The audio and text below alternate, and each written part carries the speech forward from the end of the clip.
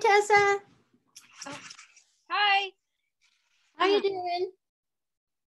Well, I did get a COVID test today, so hopefully by Monday I'll have the results and know whether. Awesome. And you'll probably feel wonderful before then.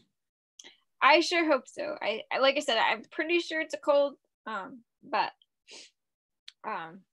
better safe in this than sorry in this case. So yeah, I'm ready to be host. Okay. You can get on with your evening. Well, I'm going to come back for the. For the culvert, of course. Yeah, hopefully it's not too long. So you're still waiting to get your computer and an email address, right? From Shutesbury? Email address? You mean specifically to me as a person? Well, right now you're logged in as Leverett Concom. Oh, that's just because of the, I can rename myself. It must have been just the, I'm using the Leverett Conservation Commission computer because my personal computer, which I have been using, is on the fritz. So I'll just Okay, so that puts the pressure on us to get you equipped sooner than later, and we're working on it. I know you are. No, I'm hoping that it just needs my computer just needs a new battery. Oh, that would be great. Right, so that's the first thing I'm going to try. So I'm going to make Tessa the host. There you go. Okay.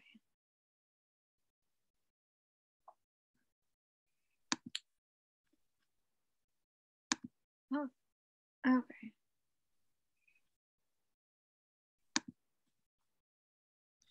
Awesome. Okay. Sounds good. I'll open the participants so that I can see when people are asking to come in. Okay. Yeah. And I'm going to disappear for a while, but I'll be back. Yeah, I could have, whoops, I have the agenda open so that I could, so it's scheduled. You might already know this. I think Linda said 7:35. Yes. Yep. Perfect. Okay. See ya. See you then.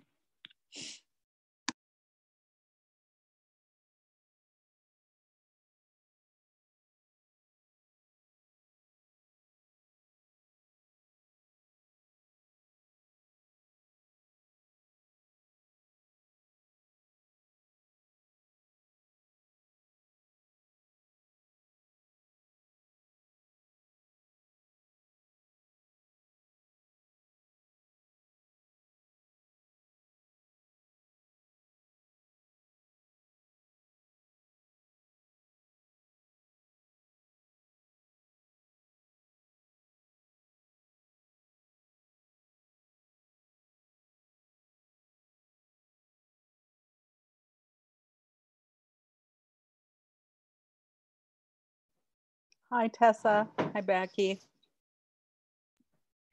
Becky is not here. She's here, but not here. She had to host it because there was another meeting that was happening at this time.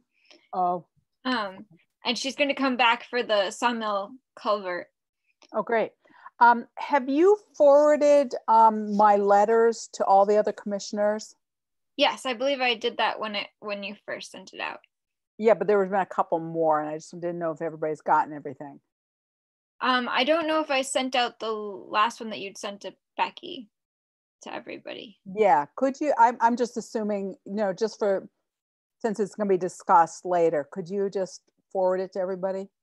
In a moment. Yeah, I was just gonna try and get into EDUP and check on that, but and unfortunately with EDUP I can't have anything else open. It's really annoying like that.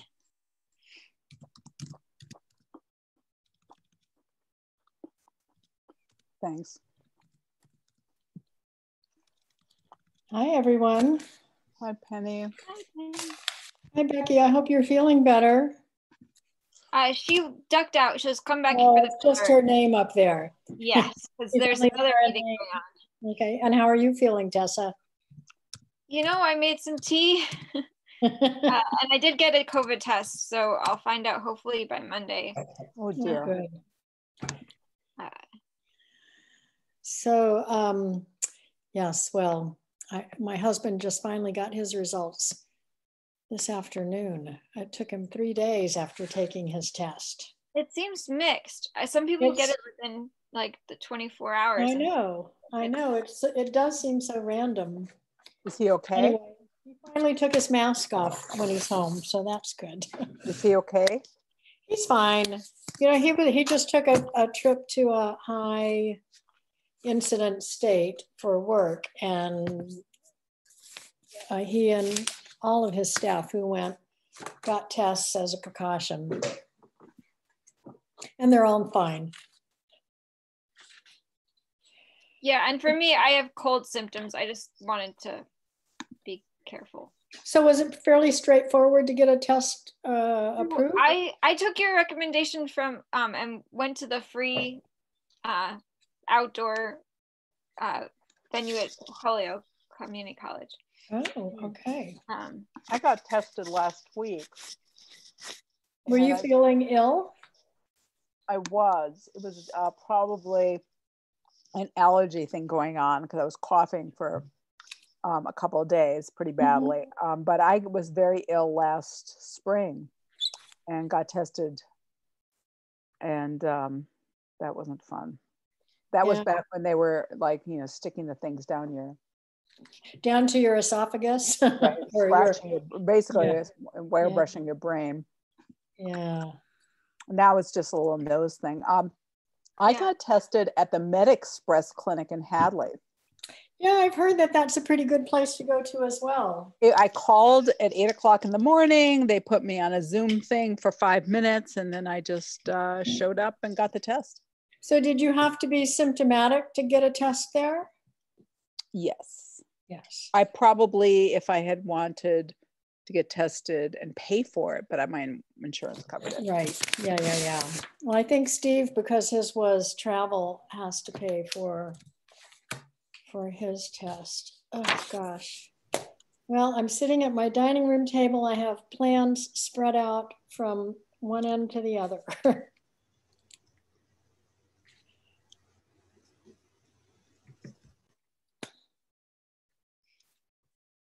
Yeah.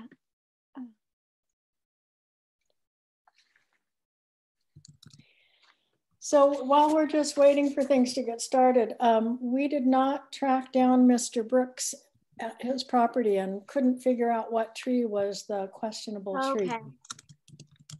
So we waited till a little after 5, but there was no one there. There wasn't a tree flagged, and there wasn't a tree that seemed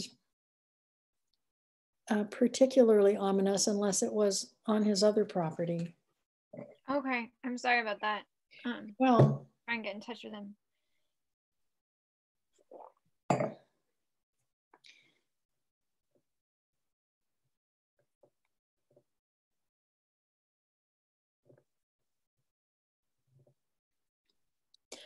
and also I did try to go to town hall and see if the other ANRAD material had arrived, but I went before the site visits and after the site visits, and I couldn't. No one came to the door? And no one came to the door when I rang the bell, so I don't know what the answer to that is.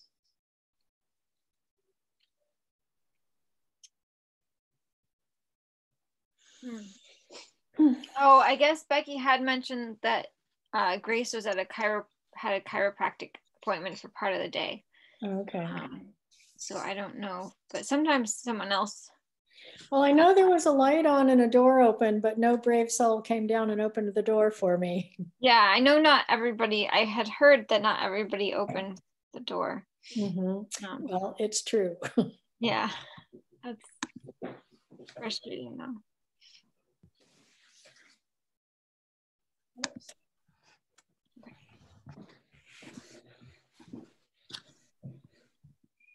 Okay, so we just need Liam and then we can open.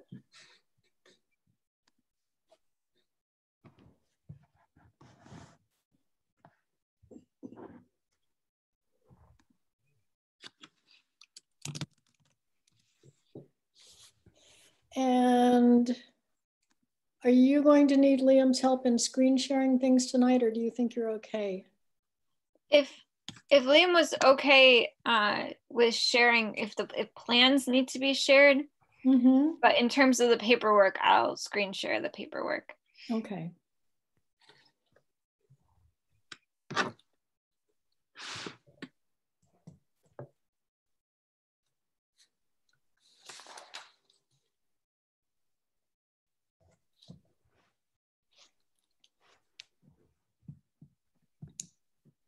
Okay.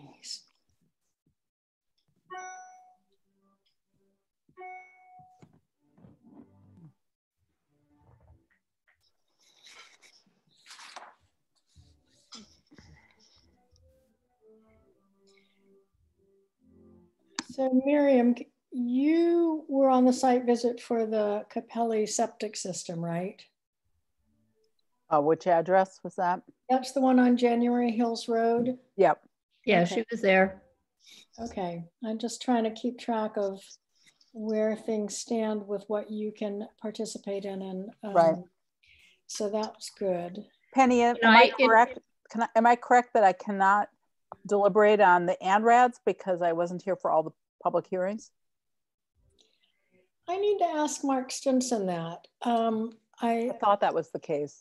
I know Maria is, Furstenberg is showing up as being present for our meeting, and my understanding is those are all going to be renoticed Okay. and May I? posted, and so I don't know how that works. Whether because they're being reposted, you have the ability to weigh in on things or not. I think I probably will be if it's not a continuation of the original ANRAD.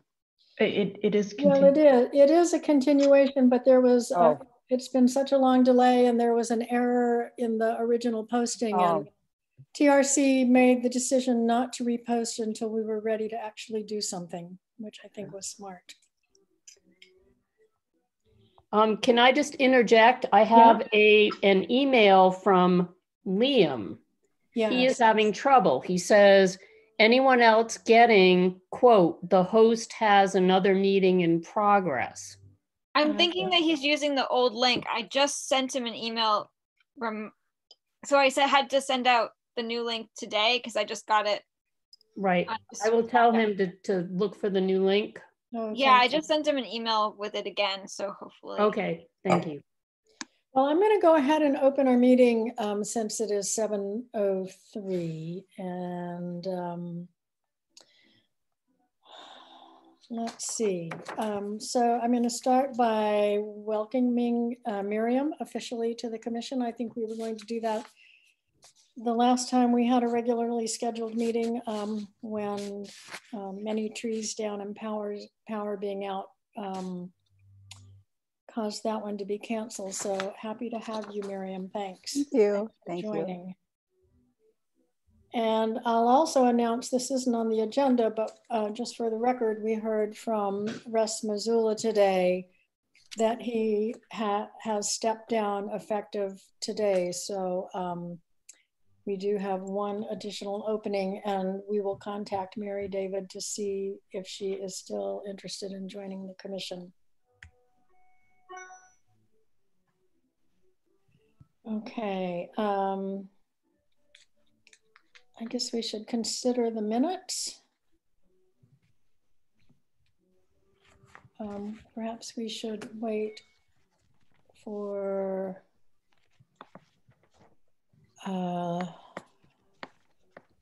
just another minute to see if, oh, there's Liam. Hi, Liam. Hello. Yay.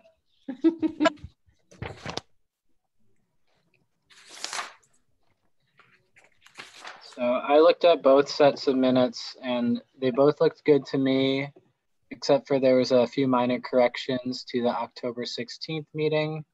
None to do with the content. It just, the title said agenda instead of minutes. Yep. And it said that Jake's called the meeting to order at 9:01 p.m. rather than a.m. Yeah. So other than those, they looked great.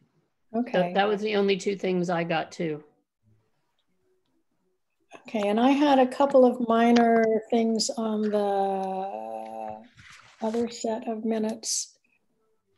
Let me just get that document back up again. And for the Baker Road RDA that we considered that night,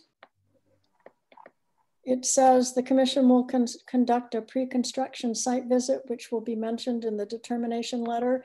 And I don't think this is a mistake, but I just wanted to check with Tessa that that did go out in the letter that was sent.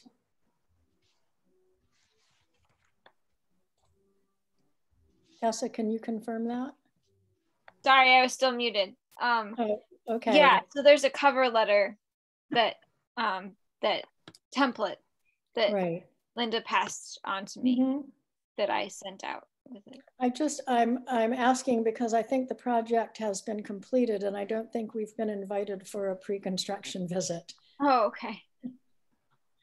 So I can check in. Could you check with Becky and just see whether in fact that happened? And then one other very minor thing for the top of the lake conservation area, I requested $500, not $5,000 from the commission. Oh, that's a big difference. Yep. That's way more than we have. And then the last thing is for the lot D18 issue certificate of compliance topic. I think there's some confounding of two different projects in that set of the notes because it lists some conditions which are the Baker Road project conditions. So if you could just remove those. I think we, as I recall, we made a motion to issue a complete certificate of compliance based on the fact that everything had been completed as specified in the order of conditions. Okay. So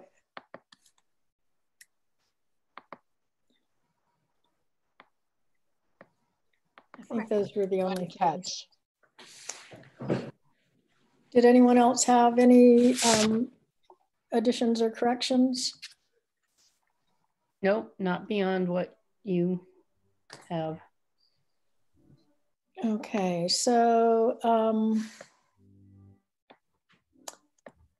let's see. I will make a motion that we accept the minutes as amended per our conversation just now for both 9/24 and 10/16. Do I have a second? I second.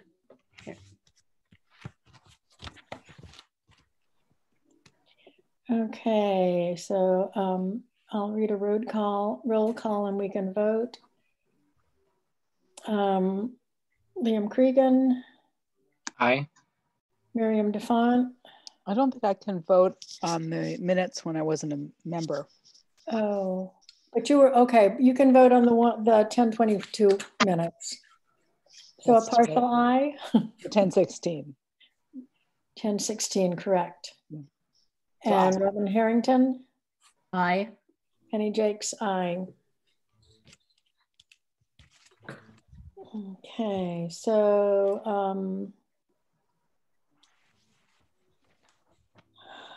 do we want to quickly talk about geocaching on the Robert Frost Trail? Did I miss welcome to Miriam? You did. Okay. You can welcome her yourself. Well, welcome, Miriam. Thank you. And we have Brian Pattinger. Hello. Hi, Brian. Are you here to tell us about geocaching? Oh, sure. I was actually looking to get permission to put some geocaches on some of the Shutesbury conservation land. But geocaching is it's a passive field game where people hide objects, small objects. I think I included a picture of what I would be hiding. And people use a GPS device to go, or their smartphone to go out and look for the device. Once they find it, they sign the log sheet that's in it and put it back where they found it for others to find it. And it's just a way to get people out to enjoy the land. And there's others that are on the Robert Frost Trail that have been placed there in previous years in Shutesbury as well as like in Amherst and Wendell. So the game requires us to get permission from the landowners to make sure that it's all right that that we place those. So that's what I'm here today to ask. Can you be more specific about what properties, where the locations are? The Robert Frost Trail coming from Amherst, cutting through Shutesbury, and then going up towards Wendell. So let me look at my map here really quick. I think I remember it was a fairly small. Yes, yeah, it's a very small section. Over by Pratt Corner, I believe. I think that's where your town and Amherst intersect. So yeah, there's like 5 or 6 of them that I wanted to place just to connect the Amherst and the Wendell area. I mean the Montague area, because I have ones out there also. So I would also maintain them should something happen, or when I'm done or others are done with them, go out and retrieve them.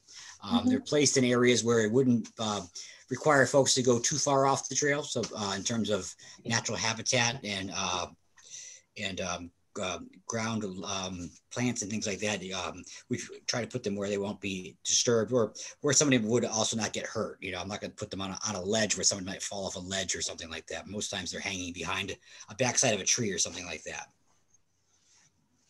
And so, Brian, do you know which section in Shutesbury you're thinking of putting them? Yeah, let me give you a second here to look up on my other tablet here where the proposed area is.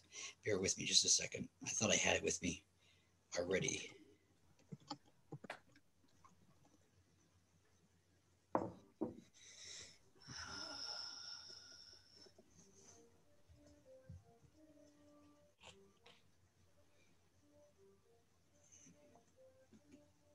I'm sorry, I'm not more prepared for this. Let me see here.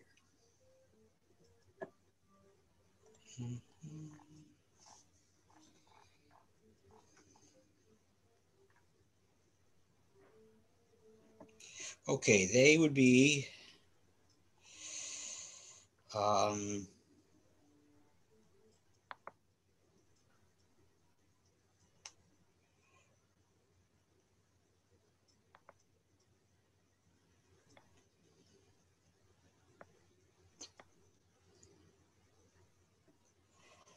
coming off of Pratt Corner, going north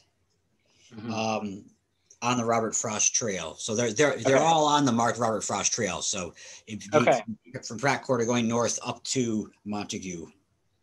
So I think I have, how many did I want to put out? 1, 2, 3. I think just 3 or 4. And the last one would be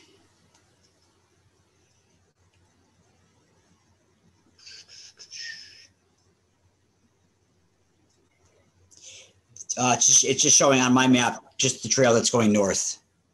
Okay, so from Pratt Corner Road in north. Yeah. Okay, so I think that at least that section between Pratt Corner Road and the Atkins Reservoir is private land, and it's I know the landowner a little bit.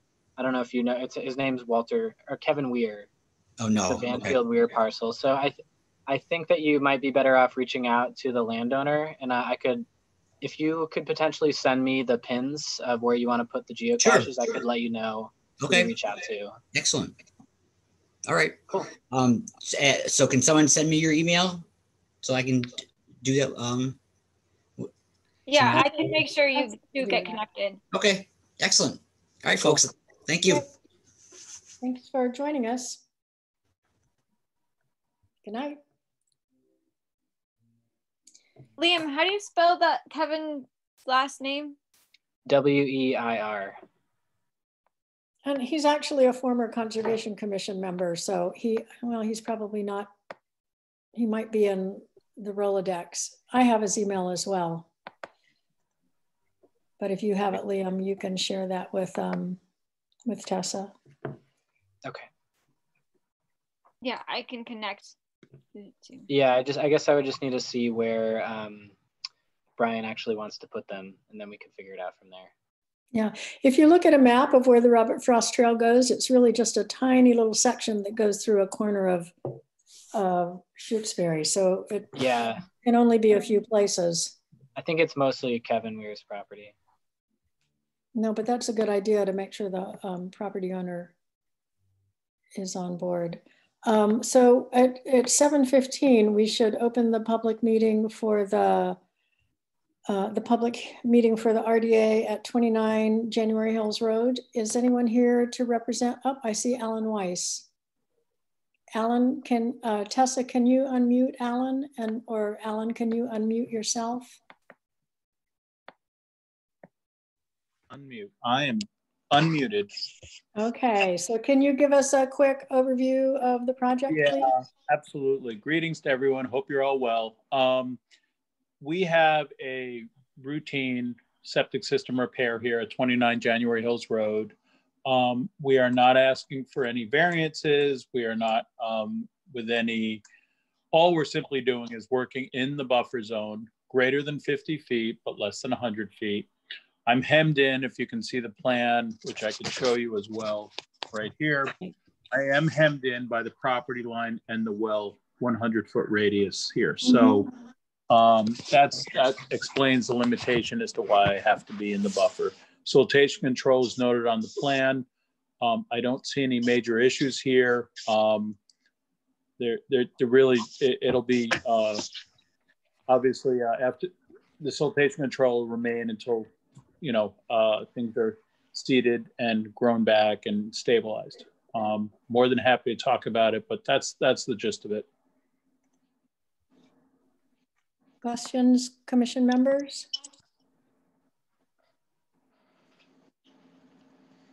No, the site visit was extremely helpful and useful. And I agree, Alan, that it's a very straightforward project. I mean, there's no slope issues, nothing of concern. So I think the plan you gave us seems reasonable, and I'm satisfied with that. So I could share my screen and pull up the conditions that Robin had drafted, if that would be helpful at this point. Okay. Well, we should probably close the hearing before we talk about the conditions. Okay. So if no one has any additional questions or feels the need for any additional information, we can close the public meeting. I just want to add that you'll see that right on the plan, I do note some conditions that I put on that are more, that are rather standard in terms of 72-hour notice to you and so forth about the silt fence being up and maintenance of the silt fence during construction and until there's regrowth and normal stuff. But it's probably the same. It's probably the same conditions that we came up with. That's fine. That's fine. Yeah. Okay. So did anyone have further questions or concerns? Then could I have a motion to close the public meeting? Yeah, sure. I move that we close the public meeting for 29 January Hills Road at 19 p.m. Okay, so we'll do a roll call again. All in favor, please vote. Liam Cregan. Aye. Miriam DeFont. Aye. Robin Harrington. Aye. Penny Jakes. Aye. So you can share the conditions, but the bottom line is I think we have pretty much the same stuff that right. That Alan would have suggested, and I don't know if any other commissioners would like to add anything to that. Did you have a chance to look at Robin's conditions or draft? I did, and I felt like they covered, for the most part, the majority of the concerns we might have, considering it's a pretty standard project. Is there anything you think we should add? Nope. Okay. Actually, I had one, which was if we're going to ask them to tarp any debris, do we also want them to tarp any of their materials that they're bringing on site for the construction, like So maybe it can just be changed to any unconsolidated materials that are part of this project.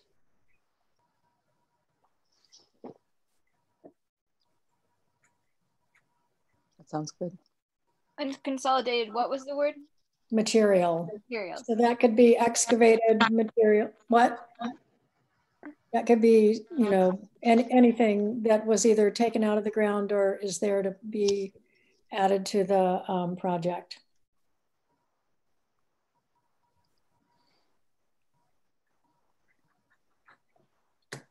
I just want to add, it's more likely than not that they can actually stockpile or put anything outside the 100-foot buffer in this situation. Okay, well, that's good to know. So maybe the condition could say if it's stockpiled within the buffer zone, it will be tarped. Tessa, are you making these changes? Yes. Yep. Thank you.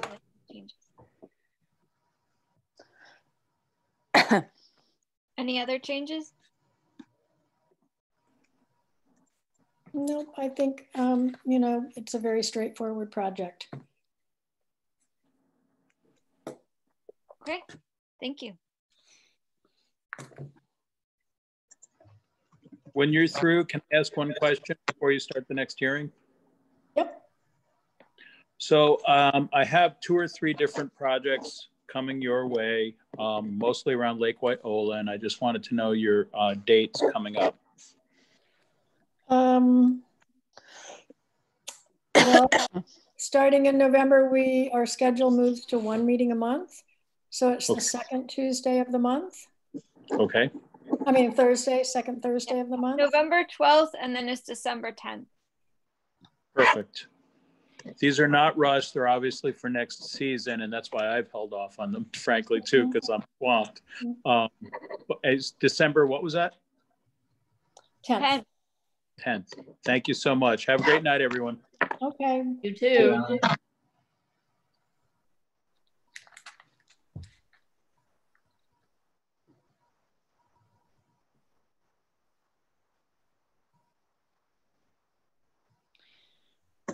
So while we're waiting for 7:30, why don't we move through a couple more things? Southbrook Conservation Area, no movement. Top of the Lake Conservation Area, I may have found someone to install a fence. I hope to meet with him this weekend.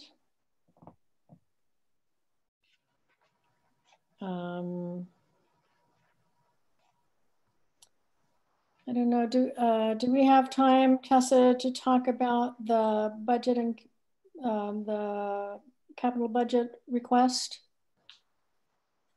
Yeah, Linda didn't seem to think it would be too long.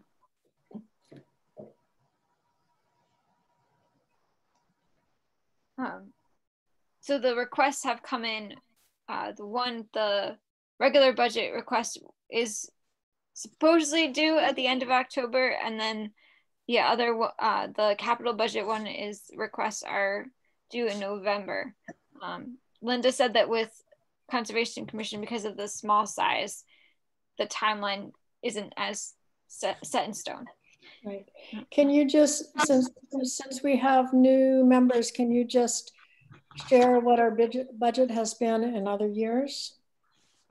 I'm not sure if I have that right at my fingertips. No. I know.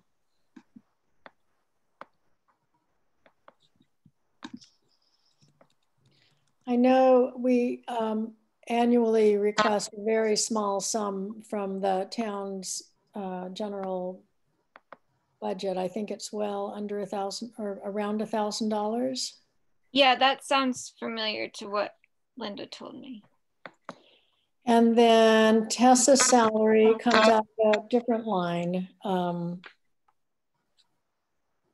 And then our other funds you've probably seen on our financial information before. We also have a chunk of money from filing fees, both from Wetland Protection Act fees and local bylaw fees.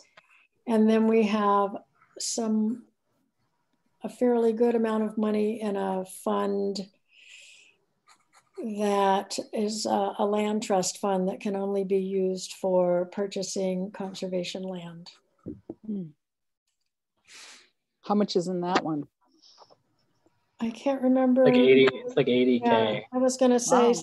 somewhere between $60,000 and $80,000. And we use that very infrequently. The most recent use was to help the state buy a small piece of land next to a critical stream on the S-curves that was potentially going to be developed for a house lot. And it abuts the, what is it? The Paul Jones Working Forest property. And it's actually a very good site. If you have a chance to go there, there's am I breaking up on your end too? My audio on my end is very strange. Anyway, this piece of property has one of the oldest mill sites in town, and it's maybe 100 yards from the road. So it's it's kind of a hard walk, but it's very short. Someday we'll do a field trip there. Yeah. Okay. So I don't know if you want to wait and deal with our budget request at our next meeting, Tessa, when you can actually provide hard numbers to us. I don't think we usually make a capital request. That was what Linda, mentioned, that there wasn't generally a capital request. So our small request covers things like printer ink, occasionally a new printer or a new piece of office equipment, paper supplies, photocopying, things like that. We don't have a lot of substantial expenses.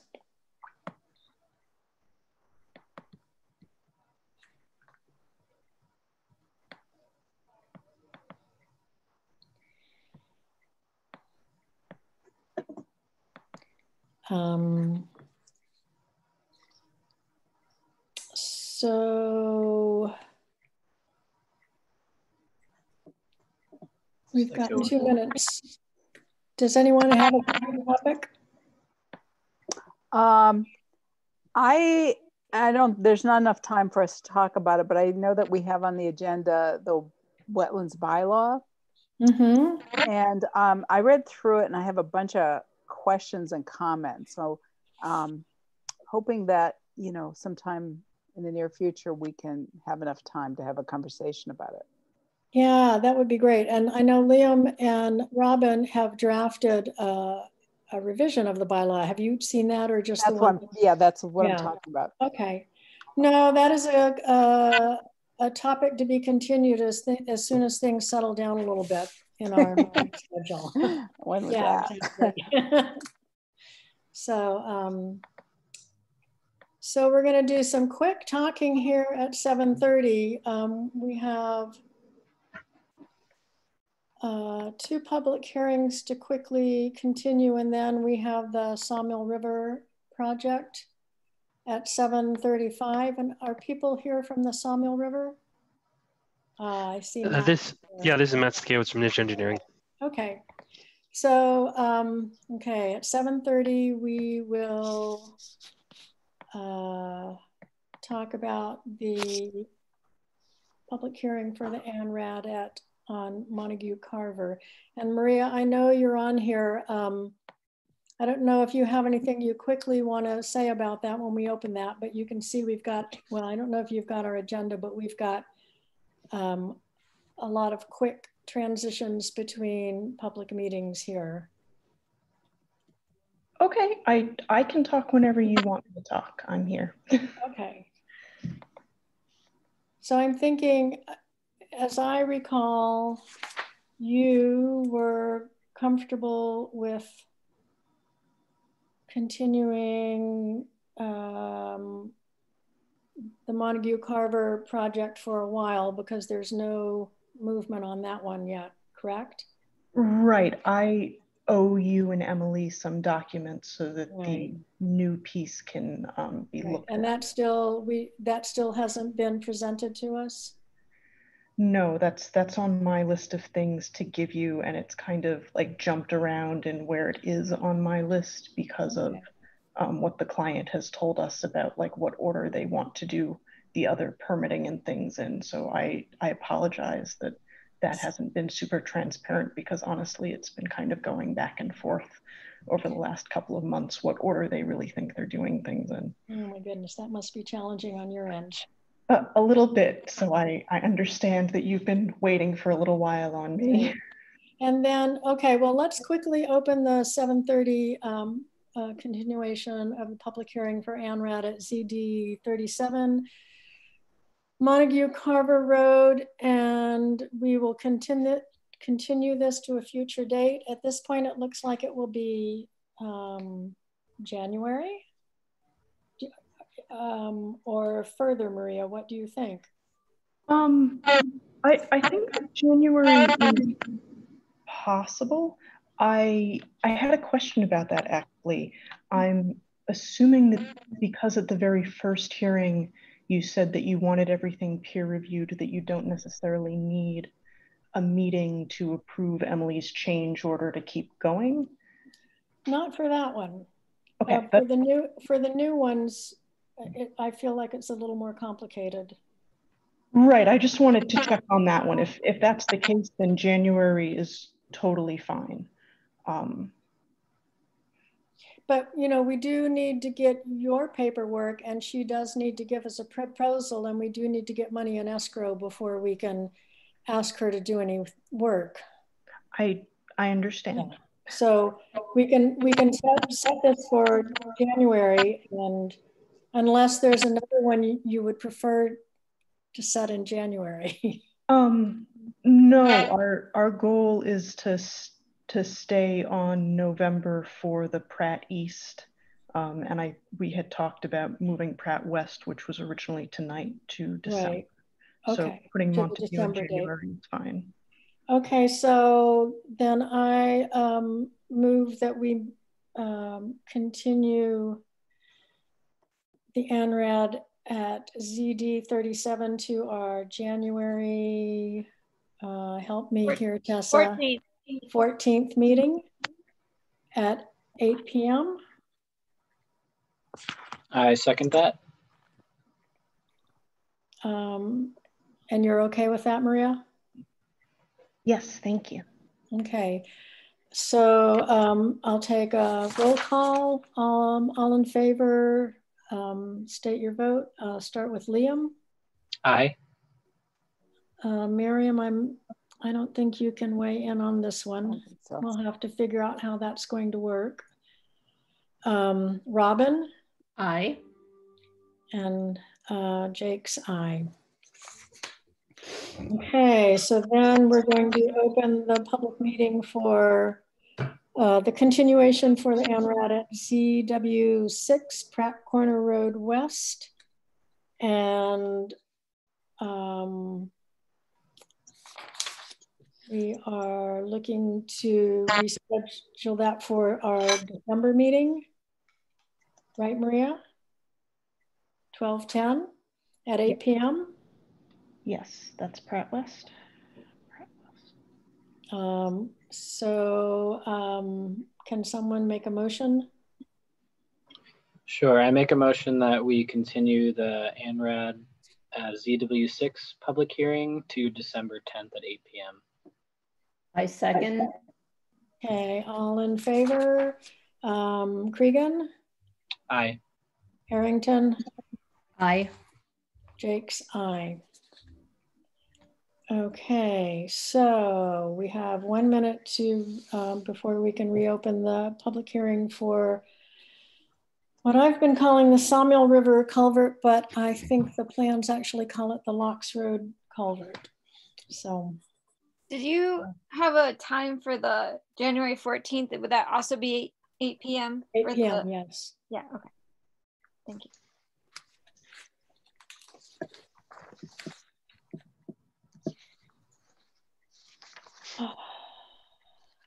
So I need just a minute to get organized to discuss the Sawmill River project.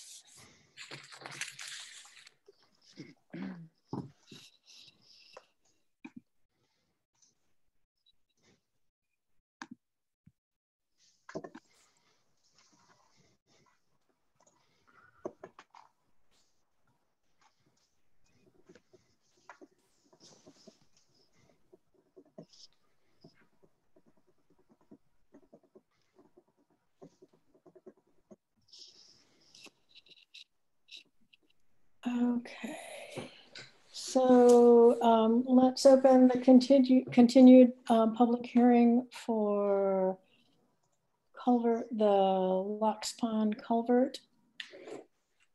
And I know Matt is here. Matt, I don't know if you have any new information for us that you'd like to start with.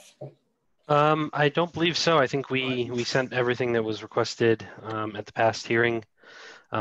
So I don't think there's anything new to present, but I do want to thank you very much for being able to start the order of conditions or drafting that, in preparation for this meeting. That's greatly appreciated, Right. At least on our part, and I'm sure Becky would appreciate that as well. Yep.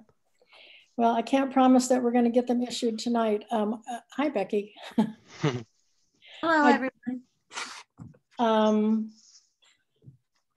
I have a bunch of just sort of general questions and minor questions that I'm hoping we can work through. And I think other commissioners may also have some questions. Sure. So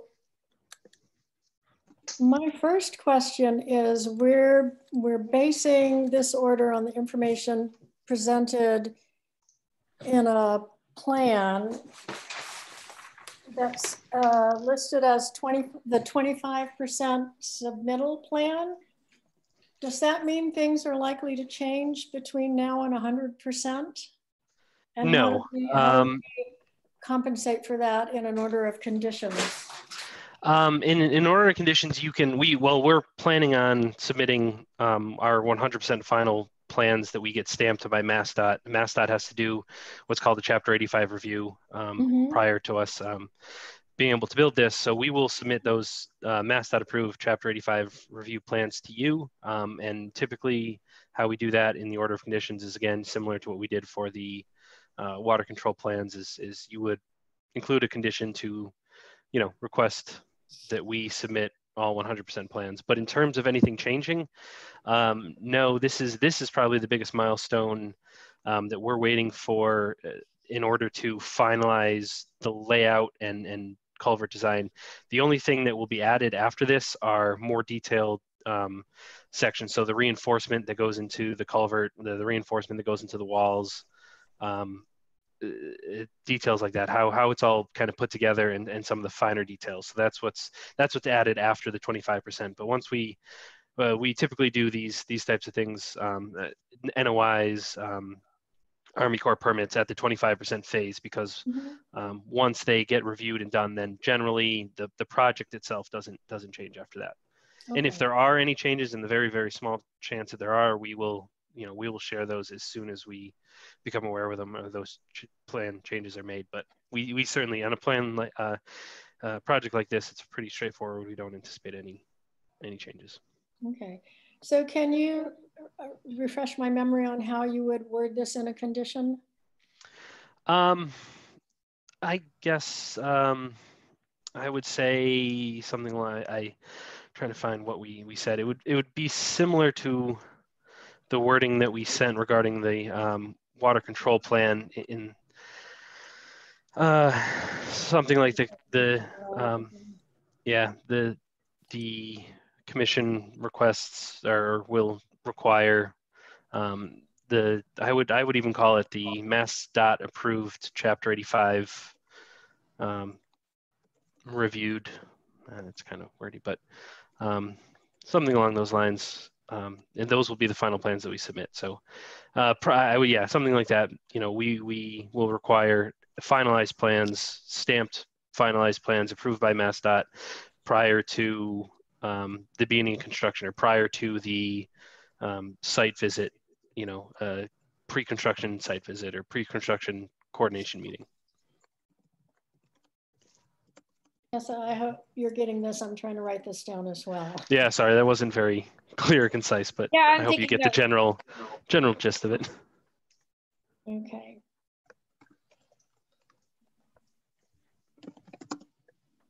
So then if we reference the 25% submittal plan and we reference the additional plans that you gave us on the that are dated 21 September, we should have a pretty clear idea of how things are going to be done. I would say, yeah, that's a very, very clear approach. I really don't anticipate anything to change. Okay. We essentially, the only things that change at this point are from Concom hearings or Army Corps of Engineer permits. Okay.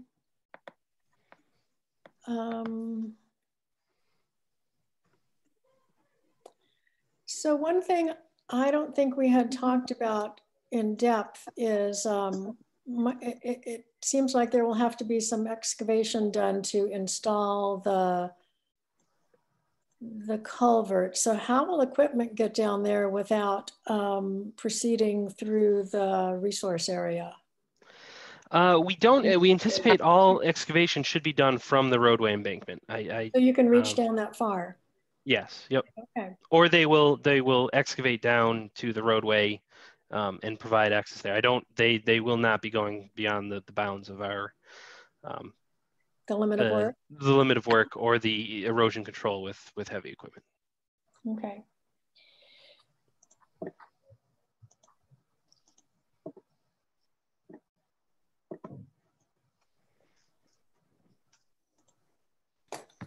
I'm pausing here because I'm scribbling down notes as I write. And then typically what happens on the work site in a day when there's heavy rain?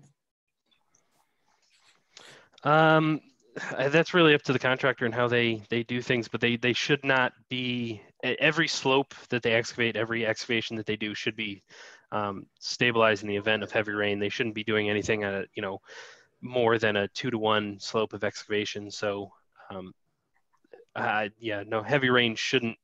And again, that's all Mass DOT requirements, and they have all the standards, and OSHA does as well about dictating what can and can't be done by a contractor.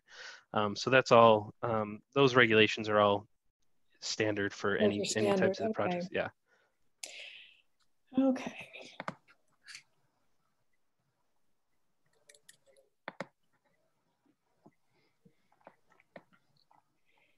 And then,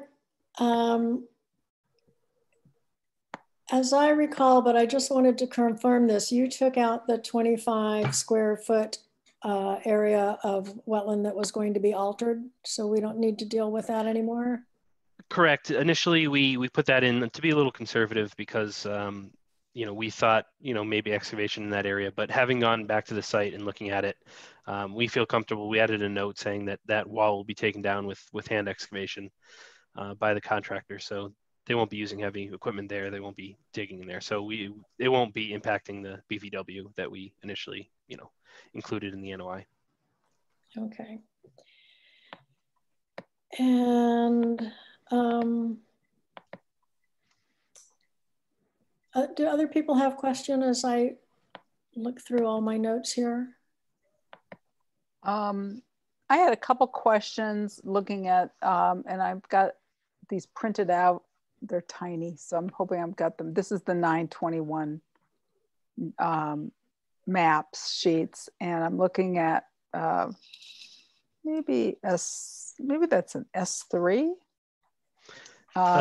sure, and maybe an S2. So one question I had was in the elevations on S2. Yep. One you've got modeled with the stream bed that you're going to be creating with substrate, and the other, I don't see that modeling, and I'm just wondering if there was a reason for that. So on the east elevation is the inlet that we showed. The recently in these revised plans, we added what was called a thalweg from the DEP comments. And that was essentially, we added the stone on the sides and then the slight depression in the middle to concentrate water during low flow to there. But on the exterior side, the outlet side, the west elevation, that's going to be a riprap blanket in front at roughly the elevation of the stream bed. So what we're showing there is the riprap just past the outlet. So we could have showed, like we said, that beyond, but it just came a little bit too crowded and a little bit too. So what you're seeing there is really that riprap blanket beyond the outlet, just to show the condition of what the bottom of the stream bed will look like beyond the outlet. Okay. And traditionally, in a riprap blanket like that, you don't continue the thalweg through there? I guess we could. Typically, I'm just asking for information. Yeah, I really know. Sure.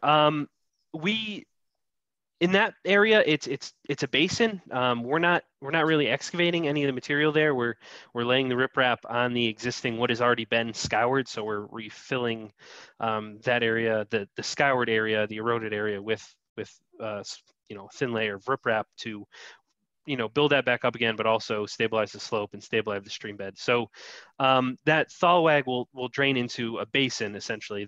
Right now it's a large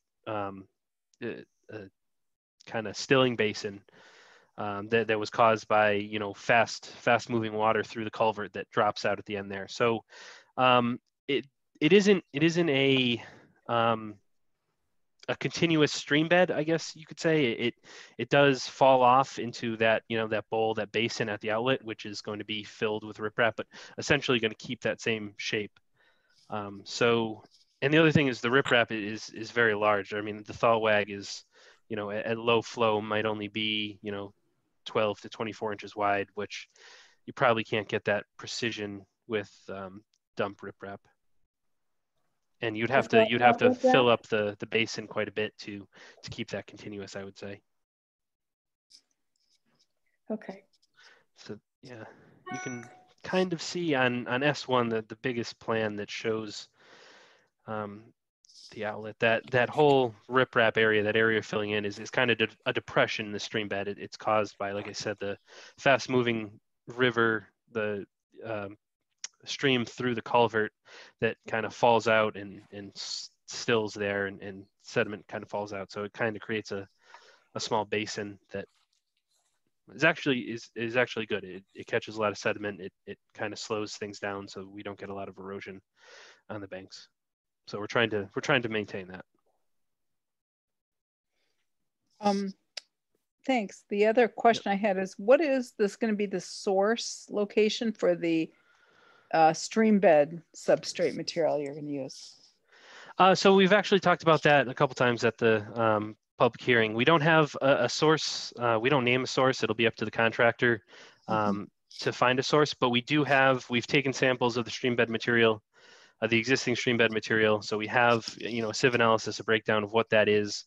Mass DOT has a standard for stream bed materials that the contractor will be required to meet with whatever source material they find. But we can also, we've talked about, working with the contractor to providing them with the stream bed material tests, the test samples that we received, in order for them to be able to match it as closely as possible. But we don't have, it's really whatever. Typically, source materials like this have to come from a Mass DOT approved product list or materials list. So we'll require the contractor to choose from that, and they'll be able to source it from wherever they're able to, meet that requirement.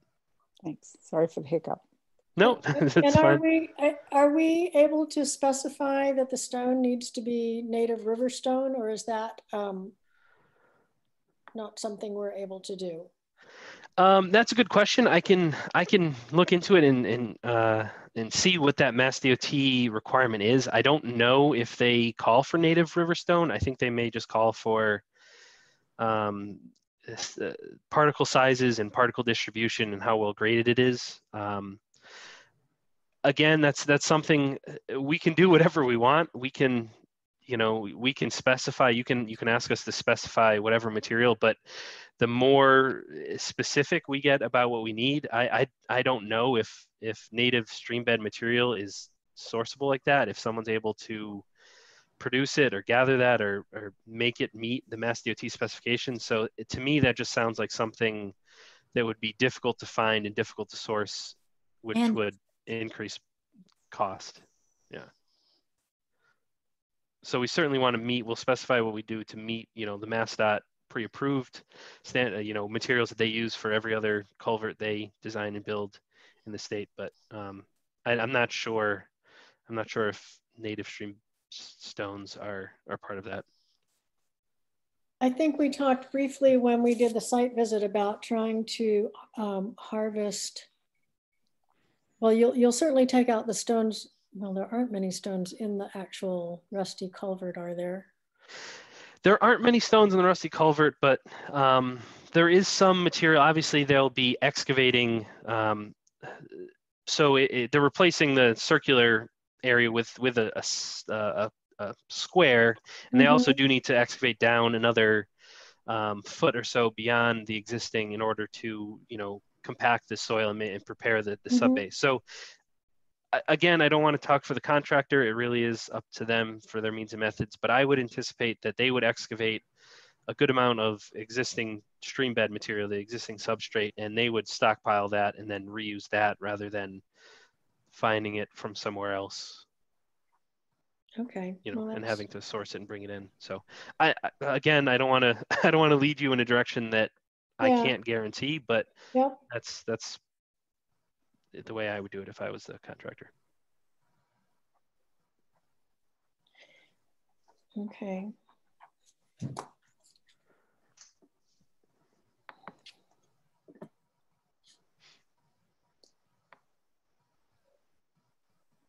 Anyone else have questions?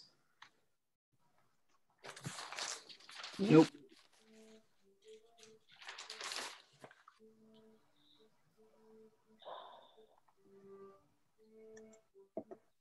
So I'm just quickly skimming through my notes here. That's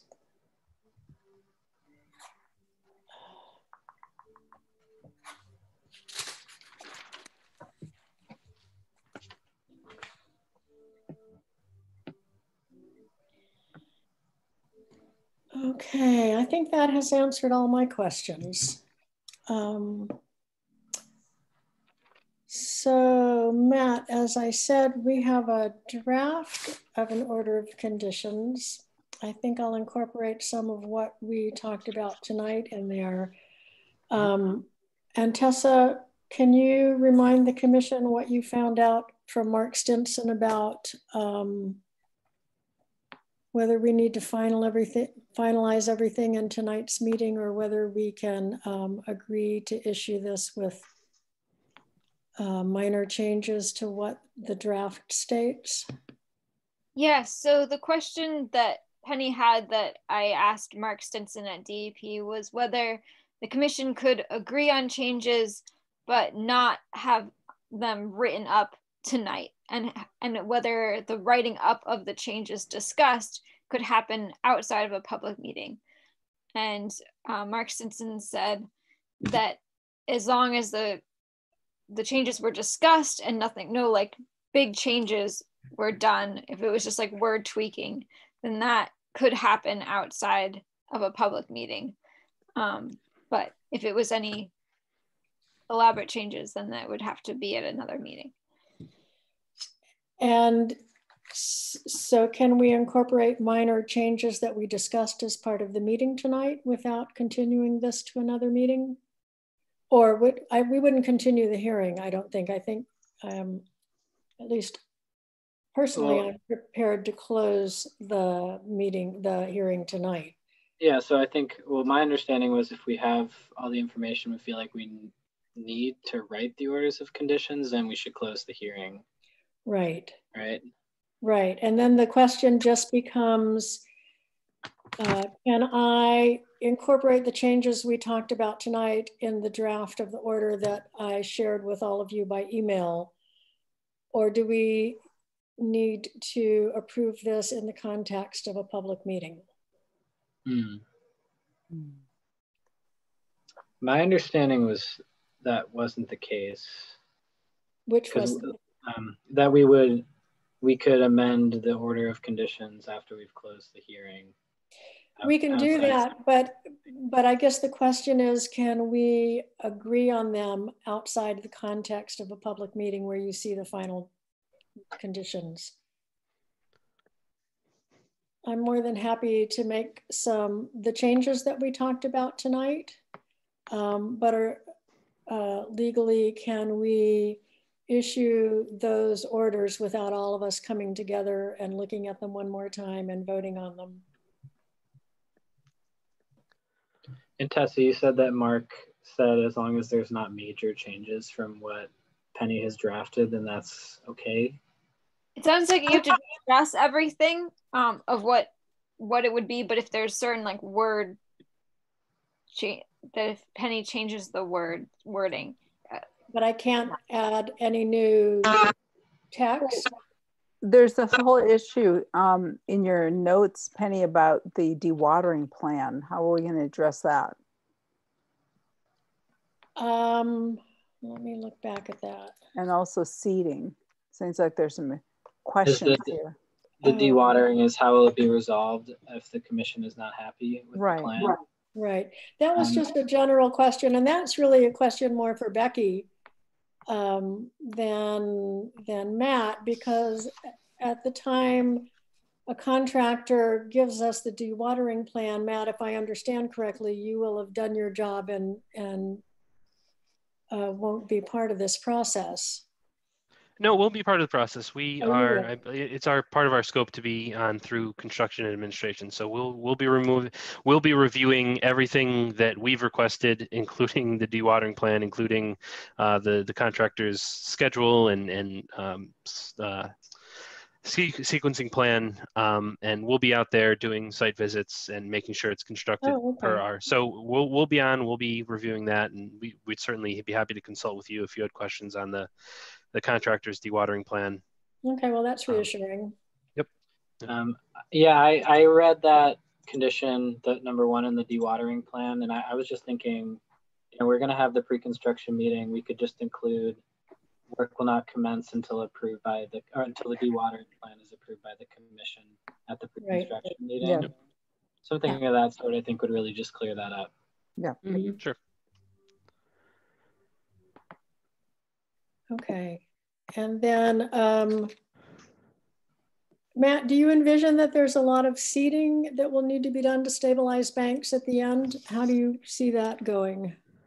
There will definitely be some seeding. Like I said, it's a rather steep slope, and we're doing our best to reduce the steepness and reduce the embankment, but there's going to be some excavation on either side of the embankment in order to facilitate the construction of the culvert and the wing walls. So we're going to put fill back that will need to be seeded. So I think those are shown. There may be details shown on our highway plans in the original submittal that show how they plan to seed it.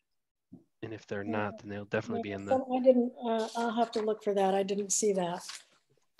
I don't know if it necessarily shows an extent of where they will, but it will be inside of the limits of work, which is more or less defined by the erosion controls. Right.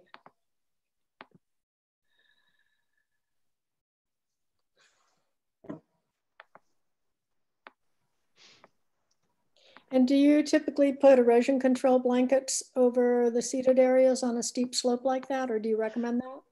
On a steep slope like that, yeah, there's usually like a hay blanket that they would put down on top of seeded areas. That's what I had been thinking in that case.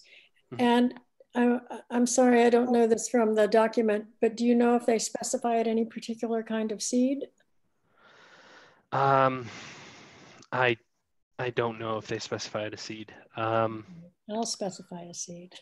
Sure. Yeah. If there's typically, I mean, what we do in our Concom is just specify a New England wetland conservation mix.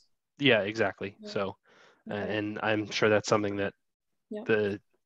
we've dealt with and contractors dealt with. So Yep. I certainly have no exception to that. Okay.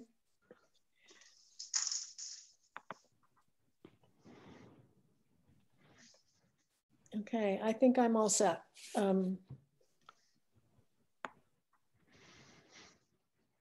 Excellent. Yeah, Yeah, I feel good.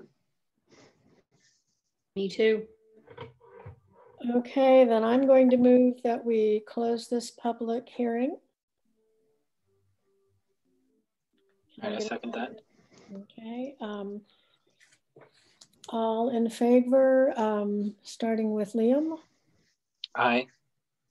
Miriam, you can't vote on this one. Robin Harrington. Aye. And Penny Jakes, aye. So Matt, thanks for being so helpful in sorting all this out for us. I thank you for, being here and doing what you Trying to do. read that great big document that you gave us. Yeah, right. Yeah. I'm sorry. I apologize. We just like to include everything. Yes, I want to second Penny's thank you. You're taking us out for the site visit there, and your information at these meetings has been super helpful. Great. That's what we're here for.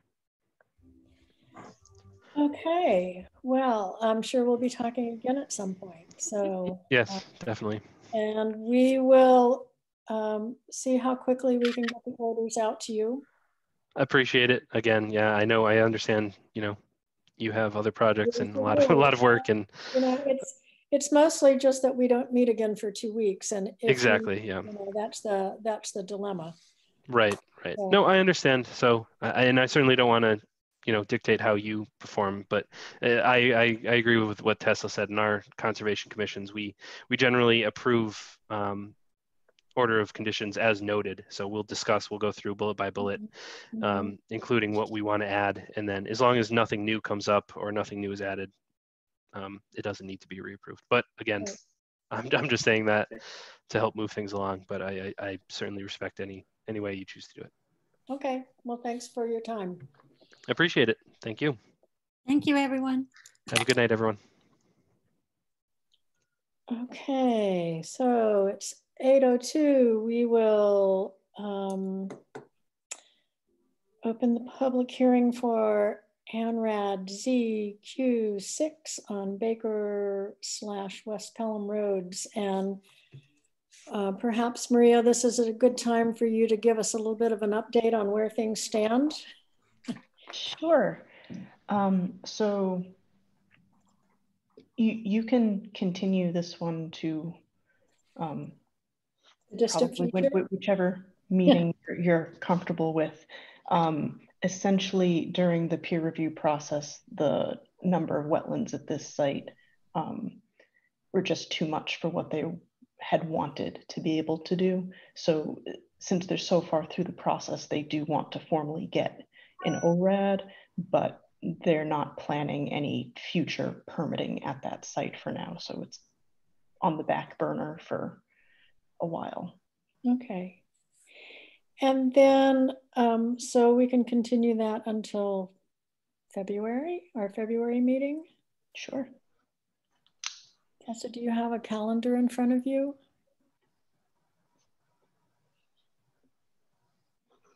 Working on it, one moment.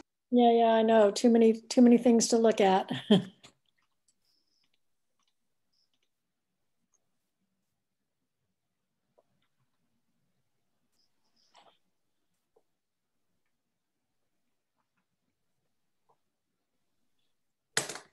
think it would be the 11th. That's the second Tuesday in February. Thursday.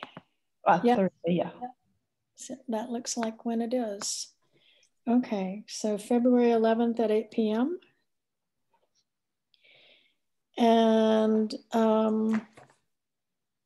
can you just give her us a broader overview of where things stand and what to expect? Yes. As best you know. So I don't want to go out of bounds of what I'm allowed to do because we did promise that we'd renotice and stuff. But generally speaking, I I mostly owe you and Emily documents so that she can give her final go ahead to you to approve things. My conversations with her, everyone's happy with where the wetland flags are on all these sites. Just a question of making sure that the plans have incorporated all of those changes and other things that have been asked for. So. And those are moving along on schedule at this point? Yes, I had hoped to get you some things today before this meeting, and I had some technical issues, so you're going to get some emails from me tomorrow instead. Okay, yeah, I went to town hall to see if we had received any hard copy of anything today, and well, I don't even know because I couldn't get in.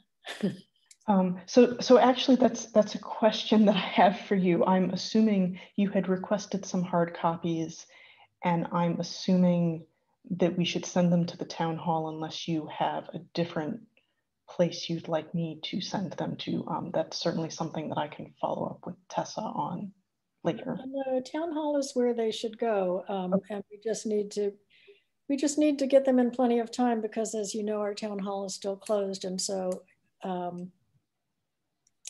it's not as easy to access things as it typically would be. Yes, and I'm going to send you a PDF of everything as well. Okay. But I'm one of those people that really likes having a hard copy too. So I totally understand that part. Especially for those complex maps, it's really hard to Yeah. see the detail you need to see on a computer screen. So that's where those things are. We do have the 2 new ANRADs that. And well, let's just quickly finish up talking about the Carver Road, because that's the one where you're adding an area to that. Where do things stand with that?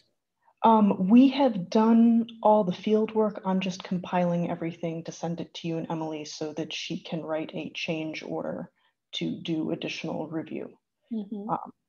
And once she sends that to us, we have to send you money, and then we can go out and walk that new area. Okay, how hard do you think that's going to be this late in the growing season? I don't think that it's going to be that difficult. I don't want to throw anyone under the bus, but when we did these original sites, we had a person involved that had less experience in Massachusetts than some of us thought they did.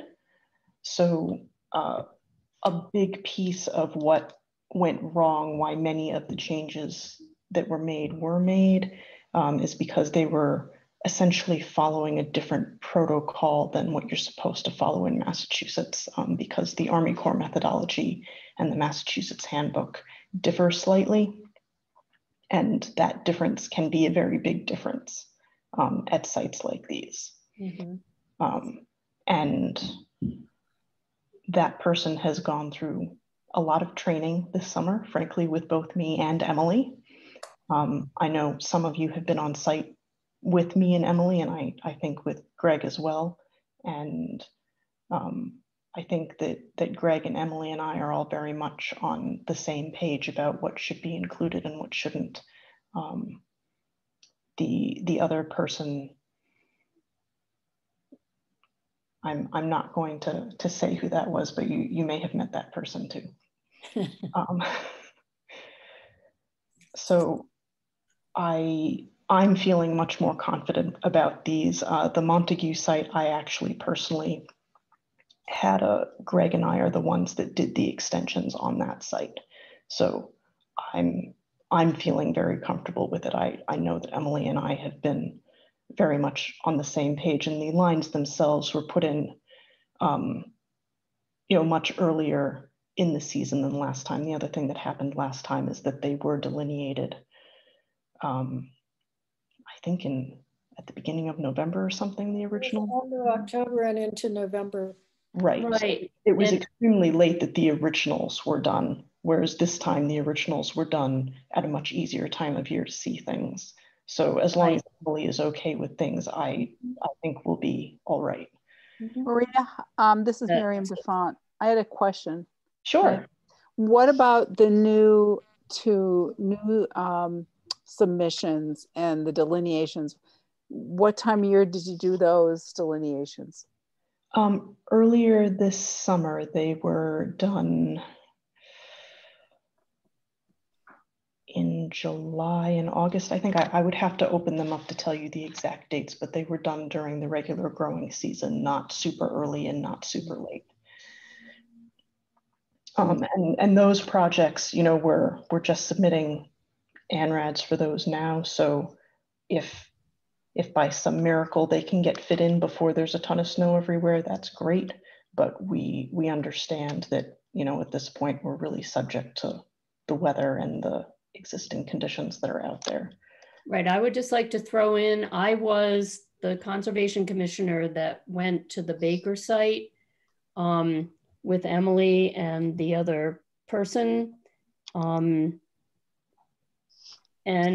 it was clear that when the original one had been done, it was like the previous October and there had been a drought. And so it was really, it looked very, very different when we were out there in the summer. So I can totally see how time of year can affect these things. Right, and there's a couple of nuances between the Army Corps and the Massachusetts delineation is that Army Corps requires that you have all three parameters, vegetation, soils, and hydrology, whereas Massachusetts, their handbook is actually a 2-parameter handbook. The soils parameter is actually within the hydrology parameter. So you can essentially have hydrology or soils and check that off. Whereas the Army Corps, if you don't have both, then it counts as, quote, not wetland. So that was another issue that happened pretty much at the Montague and the Baker sites in particularly. That was the issue at those. And also that you have a lot of eastern hemlock in your town. And the Army Corps of Engineers classifies that as a wetland plant, whereas the Massachusetts, or as an upland plant, and Massachusetts classifies it as a wetland plant. So that was the other major discrepancy that the other person didn't quite understand how to deal with that. So that's all been addressed. Okay, thank you. So just, I still don't know quite where these two new sites are. I'm just curious. You said one is on Montague Road. Where in relation to the Montague/Baker project? Sure. Do you want me to share my screen and just like show you on a map?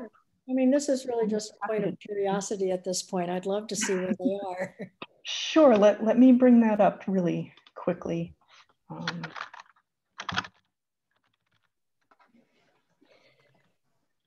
Give me 1 second. I have 3 screens up instead of 2 so that I could share, so that I could show you my video, because I thought it would be nice. Oh, okay. And it's kind of messing up what order my mouse goes through the screens. So,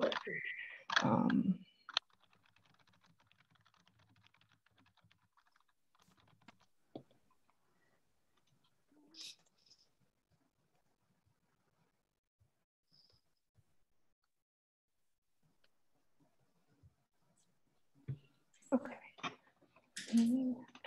Zoom. Share screen. This one. Hit share. Okay. Can you all see my screen? Yes. All right. So, what happened to Montague Road? I just had it. There it is. So this site here, this parcel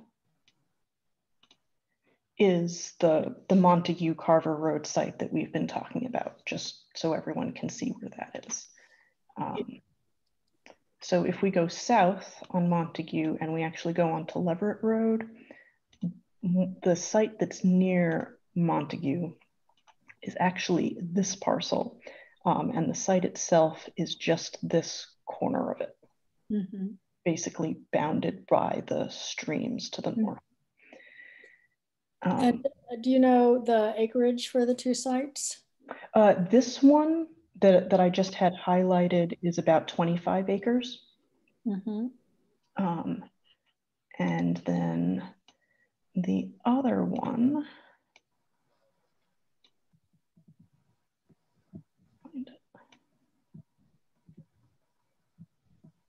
where did it go? There it is. The other one is also off Pratt Corner Road, so it's actually being referred to as Pratt South. We have yet another one of those. I'm really sorry, but that's what they're calling them. So it's this parcel here, and it covers probably about 2/3 of this parcel on the side of it. And that's, I'm going to say it's about 90 acres. Originally, I think we were looking at 80, but I think that 90 is a more accurate number. And I did give Emily those acreages just so that she had an idea of what was coming up, but that's where the new ANRADs are located. Thank you. I've just been, I keep hearing they're coming, and I've wondered where they are. We just got the signatures this week. We sent them out several weeks ago for signatures, and it took a while for them to send them back. I had really hoped to get them to you a lot sooner. So that's what's coming. In addition to future things, we did have a call recently where the client went over their next plans. I think I can sort of talk about it generally because it's really not relevant to the ANRADs themselves.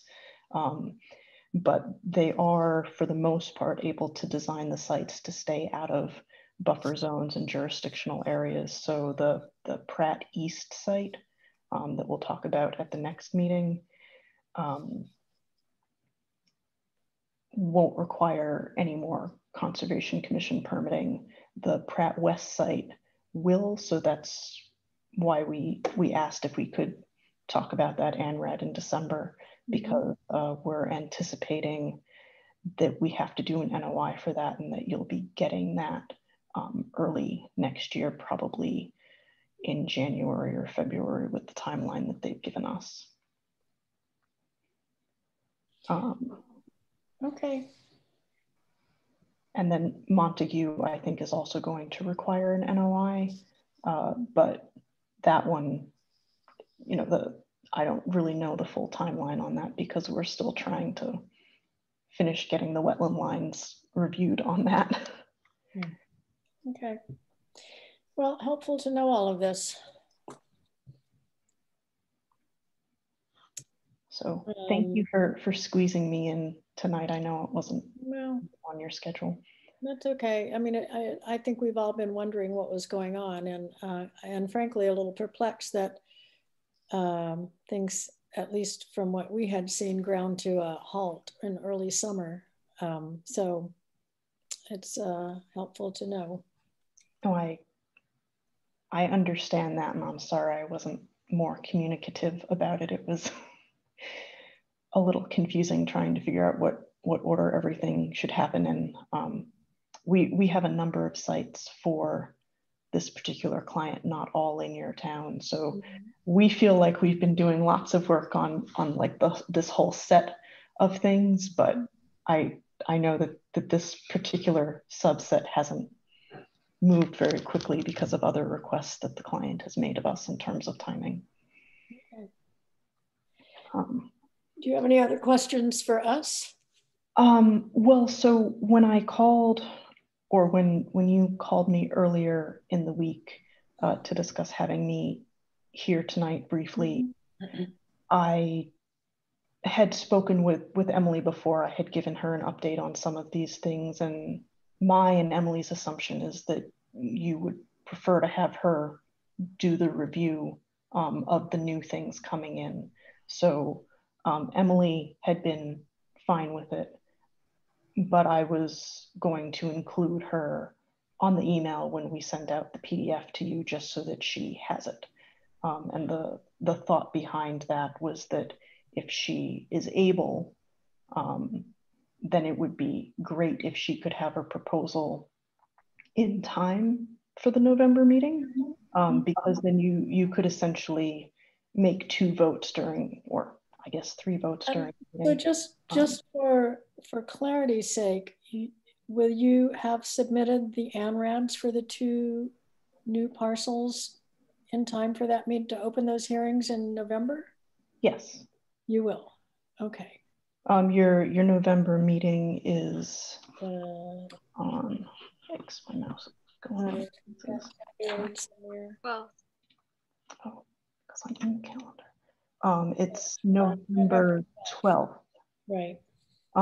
So that's actually 3 weeks from now, and you should have the hard copies on Monday.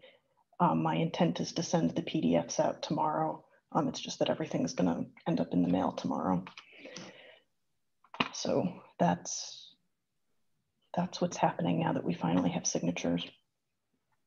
So we will have them in time to do that, and we understand that you can't actually do any work or anything before that happens. It was more that just you can open the hearing, you can vote to do the peer review, you can vote to accept the proposal if it's ready, and then vote to continue.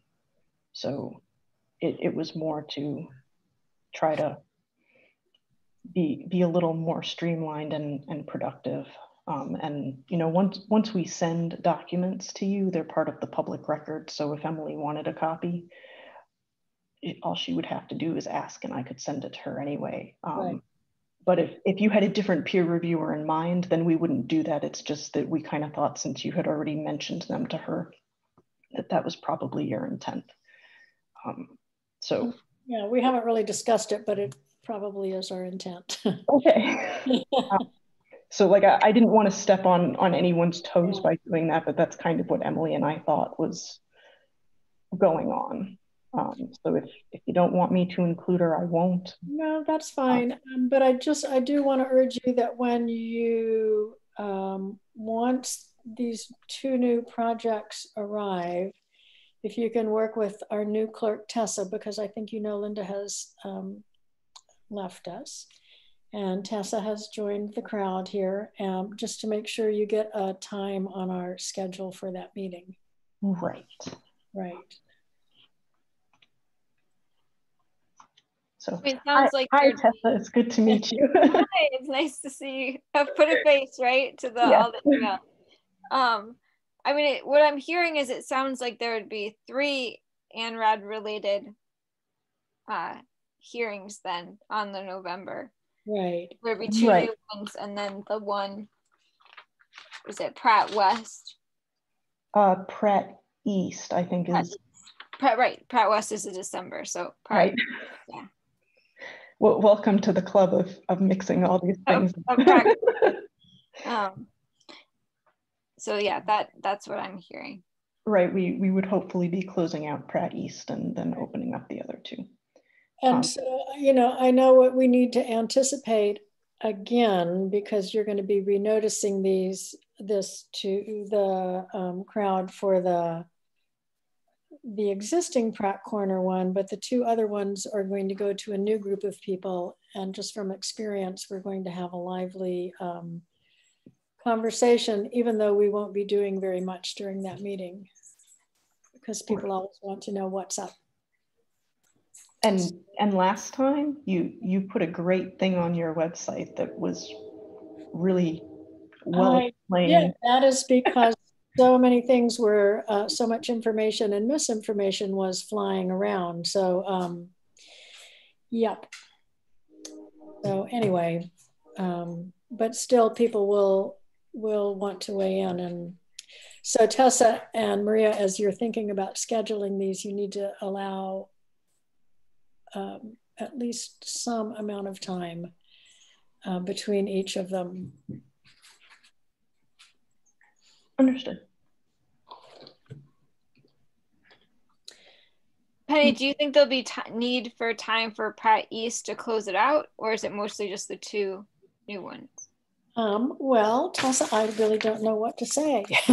You know, this is our first run through the ANRAD process, and I'll say this to you too, Maria. I feel like when I was out in the field with you and Emily, it was reassuring to see that you both seem to agree with the changes that needed to be made. And I mean, I'm very optimistic that what TRC has in its final document is pretty solid information, and that Emily will agree with that, but we haven't been through the process before. So right, and I was actually going to say to Tessa, I think we should probably schedule the same amount of time for Pratt East that we scheduled for the other 2 because of the renoticing.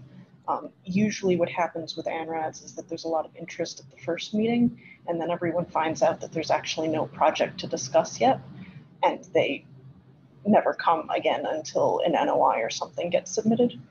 But because it's being renoticed, there may be a lot of interest. Yep, I agree. Could somebody explain to me what it means to have it renoticed? So when we originally noticed these, there was a typo in the legal ad. It said Tuesday instead of Thursday. The rest of the meeting date was correct.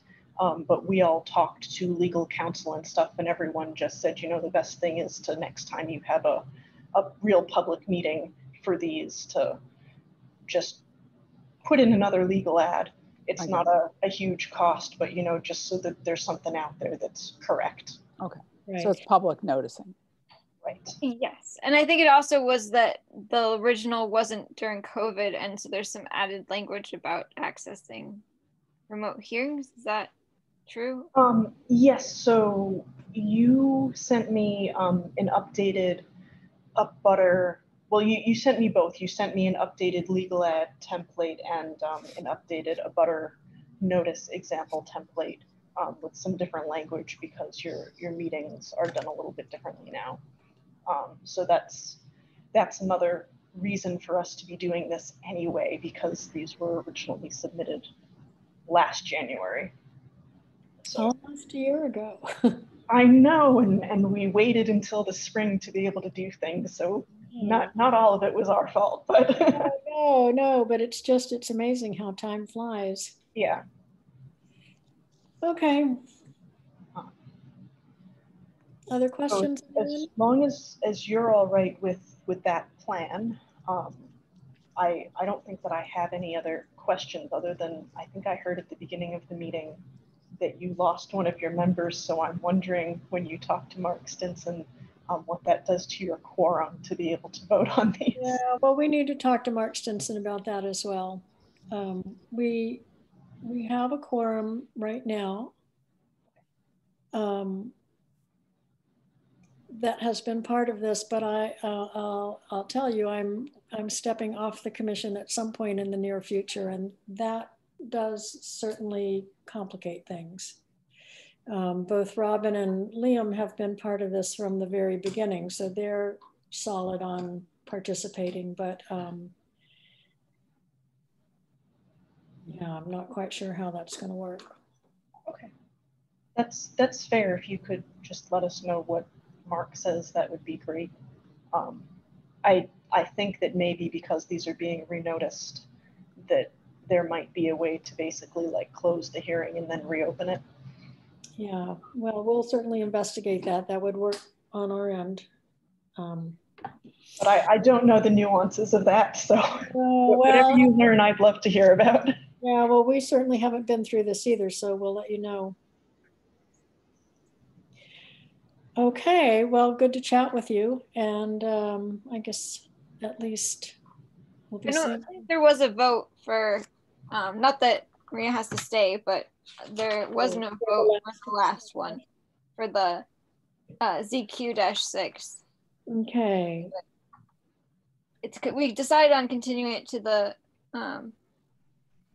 yeah, I think that was to the February 11th, but it wasn't voted on. Okay, well, I'll move that we continue the public hearing for Ann Raddick ZQ-6 Baker West Pelham to February, was it 11th? Yep. At 8 p.m. Yes. Yep. Second. I second.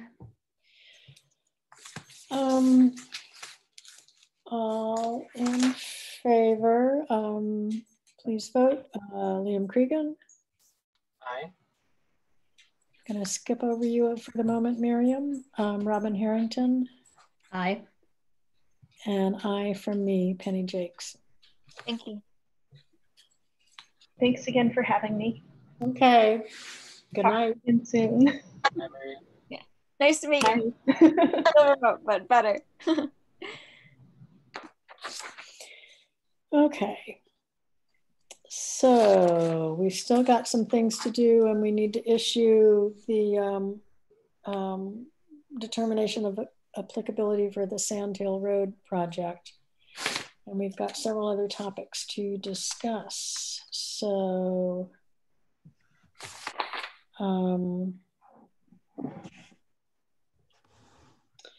one thing we said at our last meeting was during this month, we would do a CR monitoring visit to the old Orchard Road site.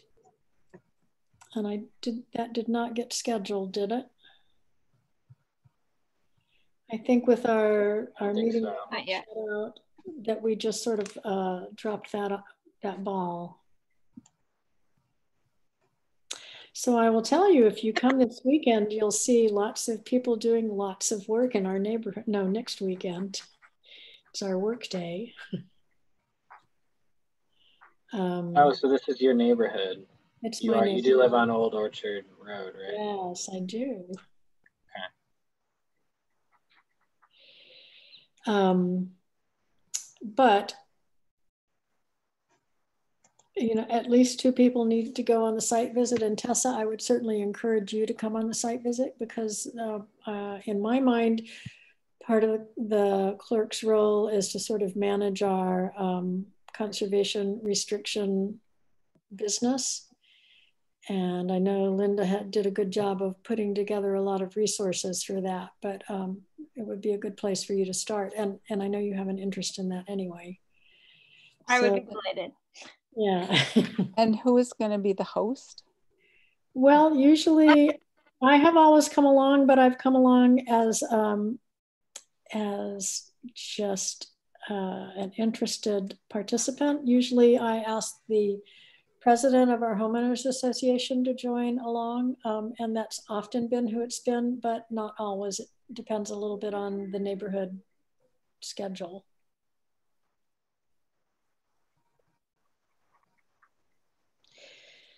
But it would be good to get this in before it gets nasty out. So, you know, I can let you guys talk about a potential date. And it used to be that we always did these things on the weekend. Miriam, are you still working? No. Oh, okay. So, but many people are retired. I know, Liam, you're not.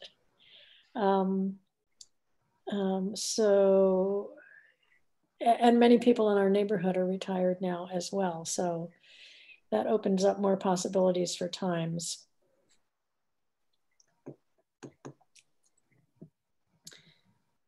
I would like to attend. I could probably make a late afternoon time work, although daylight savings is pretty close now. So that's not going to work for much longer. One more week. How long does it take?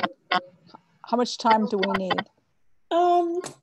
Well, we have a 40-acre parcel and many trails, but normally we've walked through the front field and through the other conservation areas in the front of the property, and then just done a loop through the woods on one of the trails in the back 20 acres. I would say it takes a little over an hour, and it's a lovely walk. It's worth remembering that we talked about doing it in the spring as well, just to change up the season because it didn't get changed last year. So if some people couldn't go this time, they could go the next. Right, that's true.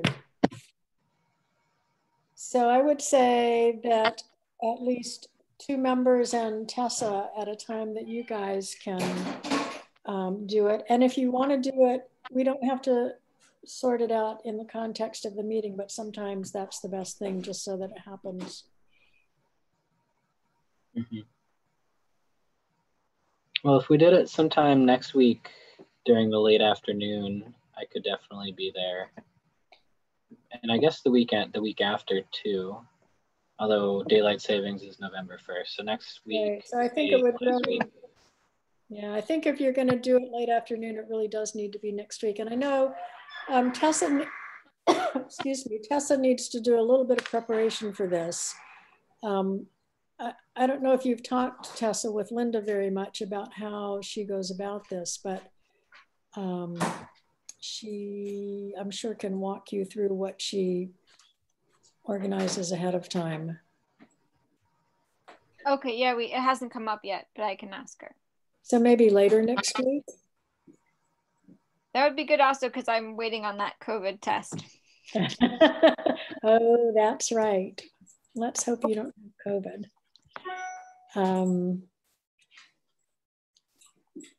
Good night, everybody. I'm going to be careful and leave the machine on so I don't shut down your meeting when I leave. Great. Oh, okay. Yeah, we're going to do a little bit longer. Good night. Are you feeling better, Becky? Yes. Good. And have you had your COVID test? I had one, yeah. Okay. Yeah. Take care. Bye. Night. Good night. So maybe next Thursday or Friday? Yeah, I can't do Friday. I generally 3 afternoons a week I'm doing childcare with my granddaughter. So I'm not working, but I actually am working. Is she old enough to come along? No, we would not like that. She's 3. That would not be a good thing. Gotcha. It'd be good for a little while, and then it would be very bad. Yeah. Okay. The 29th. Does that work for you, Miriam? What time are we talking about? Like, we're talking about like 4? Yeah, something like that. Yeah, I have to be back by 5:15. So. Well, we could do it such that you could leave. I could bug out. Yeah, you could bug out. We could do walk through the woods first and then do the field part so that you could exit when you needed to. That sounds good. And I think I'm free. Okay. And I'm free. Does anyone object to dogs coming along? Absolutely not. He's got a ton of acorns to eat this time. Oh my God, he does.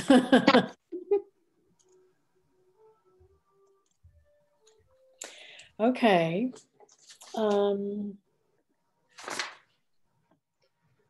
So what is the day and time? It's next Thursday. Oh, my computer just froze. 29th. October 29th. Okay, well, I didn't have a calendar, so I didn't know what day of the week the 29th was. So trying to do the Thursday math in my head. And I'll keep everyone in the loop on when I'm able to get into the town hall, because when I'm assuming the test will come back negative because I think I have a cold, but well, let's hope you feel better. So I will actually pass this along to our homeowners organization president. Normally it's done by a letter, but we're planning some kind of short notice. So I will alert him to this. And do we just park at your house again? Yep, you can just park at my house again, and I'll make sure that everyone has the address. Okay. Sounds good. Okay.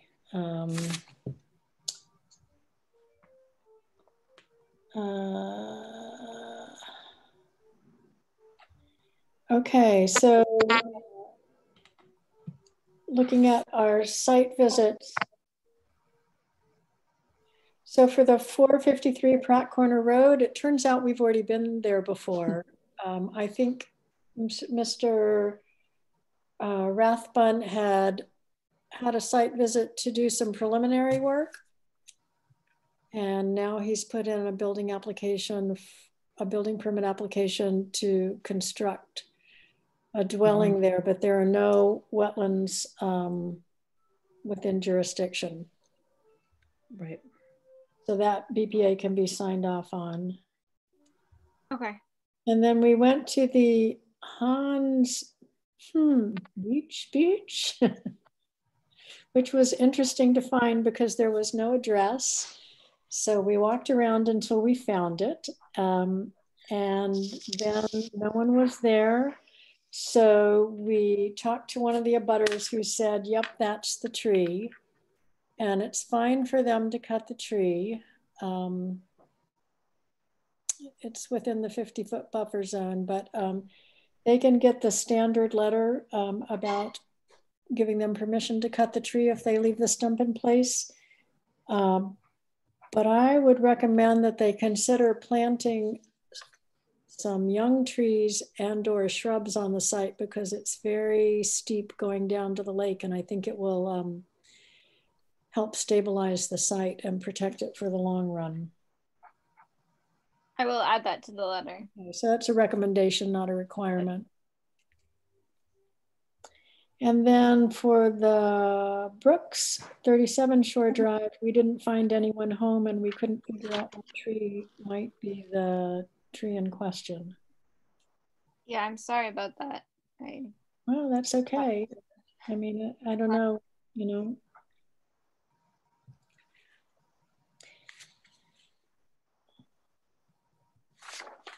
I'll reach out again. Okay.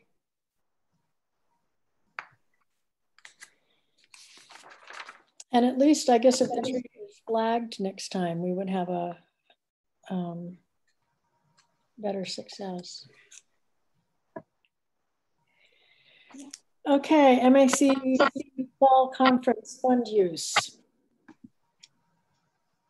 I just wanted to let the commission know that I know Miriam sent in her invoice, and so I have that in process for you to get reimbursed. And I just wanted to let any other commissioners who may have attended part of the MACC Fall Conference that I can, if you send me the invoice, then I can get you reimbursed. I managed to get it in my head that it was next week, so I didn't go to any of the workshops. I guess there's still time, but I don't think I'm going. So my mental calendar has failed me. Well, mine failed long ago. Okay, Commissioner, potential conflict of interest. Miriam, might that be you? That might be me. So yeah, I just wanted to, I've sent a bunch of emails and I just wanted to tie it all together and let the commission know where things stand now and what I am proposing to do going forward around this. So just to review the history, in case it wasn't really clear from my emails, back in 2015 and 2016, when the Wheelock Tract Solar Project was going through the permitting and public hearing process, I voiced some concerns about it, as did some other residents. And as a consequence of that, W.D. Coles served a number of people with no trespass orders, forbidding us to go set foot on any Coles property or Coles business. Oh, you're kidding. You can't even go into... Can't buy my paint there anymore. Oh my goodness. Yeah, it's, well. So, and I wasn't the only one. I'm not the only one, just so you're aware, I'm not the only one involved in town government. Michael DeCara, who was on the select board at the time and is now a planning board member, was also served with the same notice. And there are several other people. So, I'm not the only ones who are facing this particular issue with regard to town government. But really, out of an abundance of caution, I've talked to a lot of people about it. including contacting the state ethics office and speaking with an attorney in the state ethics commission, and also my own personal attorney. And I reached out to Becky Torres, and she consulted with town council just to make sure I understood how all things interact. Unfortunately, this permit, this trespass order has no end date, so it is still in effect. And up to now, I've managed, it's almost 4 years now, I've managed to stay clear of Cole's property, even though they own property across the street from my driveway. You know, you do what you got to do. So this is kind of what I've been told, is that this no trespass order does not create a true conflict of interest, but more of an appearance of a conflict of interest. So it does not require that I recuse myself from all deliberations before the Conservation Commission. It does mean that I cannot set foot on Cole's property for site visits, but that does not prevent me from deliberating or voting on matters. It was recommended that I submit a 23B disclosure form to address that issue, which I did, and that form. I don't know that form. Can you describe it's it's a form, it's a state form when there's an appearance of a conflict of interest, but there is no true conflict of interest according to the definitions, the state definitions, the statutory definitions of a conflict of interest. There's no financial relationship. So in that situation, what a town employee must do is submit this form to their appointing body, which is the select board, and explain what the issue is and why it might appear like a conflict of interest, and then basically testify or attest that I feel confident that I can fulfill my role in an impartial and ethical way. So there's no approval or disapproval involved. It's just a matter of filing it with the select board, which I have done. Is that clear? And do they weigh in on it? They don't weigh in on it. They just receive it.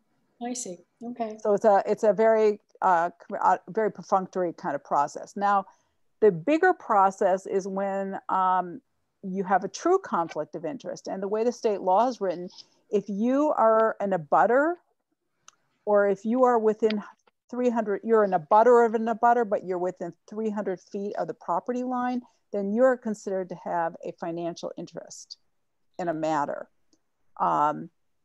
Even if, you know, you actually are not financially, there's no exchange of money going on, just your proximity to a project. So for example, with the ANRAD that's near the Wheelock tract, and I'm forgetting whether it's PCR East or West, which one is it? Me too. Okay, well, the one that's close to my house, I am within 300 feet. My property boundary is in 300 feet of the Coles property boundary. So in that matter, I am considered to have a conflict of interest. And that's interesting, because and that has nothing to do with you being trespassed from the property. No, it's a totally separate issue. Because I don't know if I'm within 300 feet, but I'm maybe within 500 feet of the Carver Montague property. But I was told that at least for Conservation Commission things, as long as I didn't abut, I was not. Well, what the ethics, you might want to check, because what I was told, the state ethics attorney emailed me a summary of our conversation. I can forward it to you, but she quoted the law, which says a conflict of interest is defined, a financial interest is defined as if you're within 300 feet. Okay. So you may not be Becky Penny, because you're 500 feet. Yeah, and I would have to, you know, I've never actually measured it. I've looked at it on a map and tried to guess, but. So this is an issue, you know, with all these projects going on all over town. I know the planning board had to really look at that when they were looking at the subdivision plans of who had to recuse. Right. And it's challenging, because these parcels are huge, and you know, many people's properties could impact to these. So I do so what know I was just gonna say is, and this is kind of related to that, is that there is, I mean, so I am officially recusing myself from any deliberations around the property near my house, whatever that is called. I think it's whatever that's called. I have it, I just don't have it right now on the tip of my tongue. However, if there was a necessity for me to not be recused, there is a process whereby I file what is called a Section 19 disclosure form to the select board and ask them to authorize me to be to not recuse. So basically disclosing the conflict, and then testifying, of course, that I think I can be impartial, and maybe laying out a rationale for why I think they need to do that. So if there was a situation that came up where we didn't have a quorum because of recusals, in that case, you know, that may be something that the Concom would need to look at if other people were having to recuse themselves. Interesting. I was just going to say the 300 might come from the planning board, zoning board side of things, where the butter, I just know that the butter list, when it's requested for a special permit, has to be within, is 300 feet, not 100. Because it's it comes from the state ethics laws. That's what it comes from, I believe. Or at least this piece. I mean, not noticing abutters for a planning board purpose, but maybe because they're defining a financial interest as anybody who's within 300 feet. So the one thing, so I sort of feel like going forward, you know, it's clear what I'm going to recuse myself from. I'm going to be super duper careful not to do anything intentionally to trespass. That's not my desire. I don't, no desire to do that. And so certainly will be careful. I have, my attorney said, you know, if you accidentally stumble onto somebody's land and it's not marked, you know, it would be pretty hard to prosecute that, is what I'm told. So, because for a no trespassing order, it has to be very clearly marked, what the boundary is. So, you know, I will, if I am going to do a site visit, I will in advance check out with Tessa to make sure I have the right maps and can look at the plots and see who's around that property. And, you know, stay clear of the boundaries if it's an issue and try not to trip over it. I guess one of my concerns is really, you know, I don't want to burden the rest of the commission. So, you know, I'm happy to try to do some heavy lifting on other tasks if we think about that, if it feels burdensome to people that I'm not able to go to all the, maybe all of the site visits. Yeah, well, I suspect the commission can work around that. I mean, I don't think we've ever written this down anywhere, but in my mind, we should always have a minimum of 2 members go on every site visit, just so the burden of remembering, the burden of what is said, all of that stuff doesn't fall on one person's shoulders. So it's great when everyone on the commission can go, but it often works that 1 or 2 people can't make a 1 or more site visits. So anyway, I appreciate. Yeah, and I guess I would also say that the only Coles land that I've walked on is for the ANRADs. Yeah. In the commission, so it's not very common for Coles to be putting in applications that need site visits. It sounds like down the line there's going to be the NOIs. The NOIs. But I think we can work around, you know, you know, it's a few site visits out of many. It's a few, and we're going to be having somebody, you know, our wetlands person going out on those anyway also. So, you know, I feel like, you know, I can get enough information without, I don't feel like I have to be at those to be informed. So anyway, that's it. Always interesting. It's always interesting. Okay, so I see on our agenda we have some site visit follow-ups, but I think we actually took care of most of those other ones. I think Yeah, we that did. was because of the missed October 8th, but yeah, Yeah. there was follow-up Okay. of getting the getting that information, getting the forms from you guys. So that has happened. Okay. So have we given you all the forms at this point? Yes. We have. Oh, good for us. Okay. So then unless I'm missing something, our last task for the night is to finish up the orders for the January Hills Road septic system. Yes. I can share my screen. Let me get that. I'm going to grab something to drink while you get that up.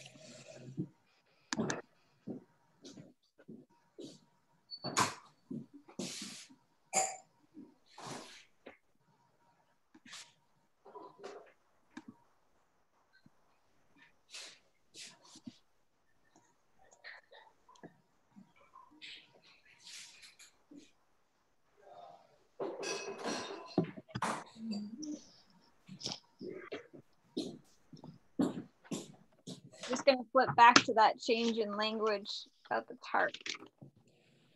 So I just to throw out an idea here. So on these determinations of applicability, where we cram all this information in this little obscure spot in this form, I honestly sometimes wonder if it would be better to have it on a separate piece of paper that was attached and sort of called out from the form. Yeah, that's fine. I definitely, with the last order of conditions, because it's included as part of the EDP form, but it's very hard to read. I did print it out separately and submit it. And I'm happy to do the same. Is there a risk that it'll get separated and then the construction people won't see it? Well, I think it can be put here if it fits. I mean, sometimes they don't fit and we're forced to put it on a separate piece of paper. But I don't think redundancy is such a bad thing. I mean, the other thing is if we do leave it in the format like this, where it's just sort of buried in the document, I would highlight it with a yellow highlighter or something. So, and Tessa, you can remind me, the cover letter that goes with does it, it does direct people to look at the conditions, doesn't it? Yes. Yeah, I think it lists that's on page 3. So this is fresh in my mind because I think that the road project on Baker Road was done without, well, without any care to any of this. And maybe I'm wrong, but I just, I saw what looked like a lot of asphalt that had been pulled up from a road at the highway department when I was there maintaining gardens earlier this week. Right. I can check on that. Oh, yeah. You can ask Linda. She lives on Baker Road. She would know.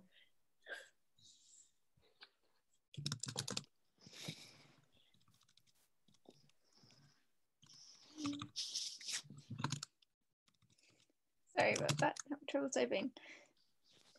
So just one very minor point as I'm looking at this, when we say depicted on plan, I think it's always good to call out what plan it is. So let's see, I have it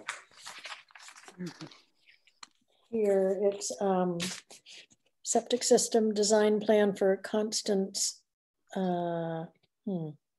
Caplelli, 26 January Hills Road. Septic system design. Yep, plan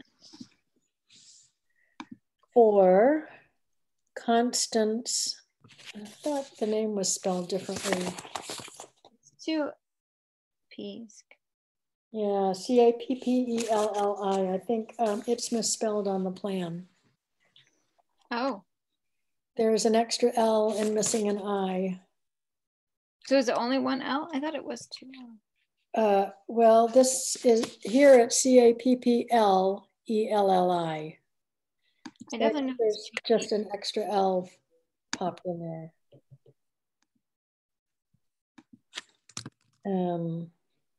Yeah, two L's, two P's, two L's. Okay.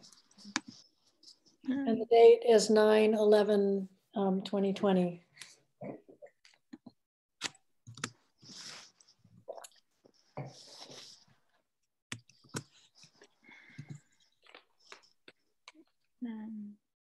Where was I?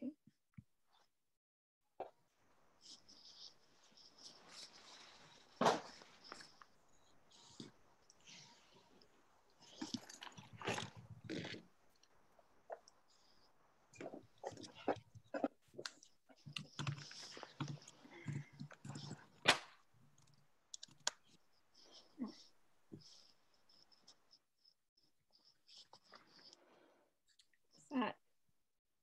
Oops.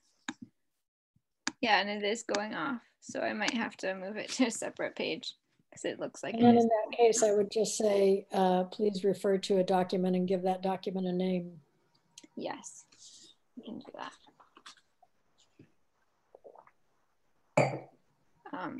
Do people feel comfortable voting, and then I can do that after, outside of the meeting? I wouldn't be changing anything. I just would be moving it to a separate. Yeah, it works for me. That's fine. Me too.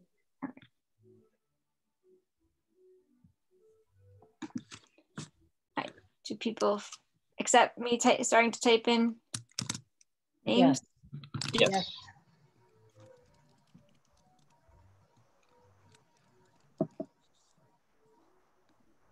Was Miriam part of this? Yes? Yeah. Yeah, Miriam is part of this. It's her signature, Miriam. I know, it's so thrilling.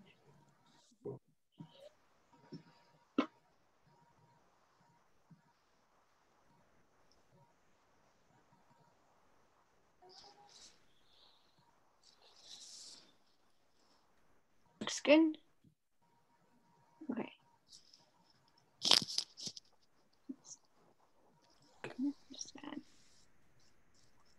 Okay. Yeah, that's set. I will save it right now.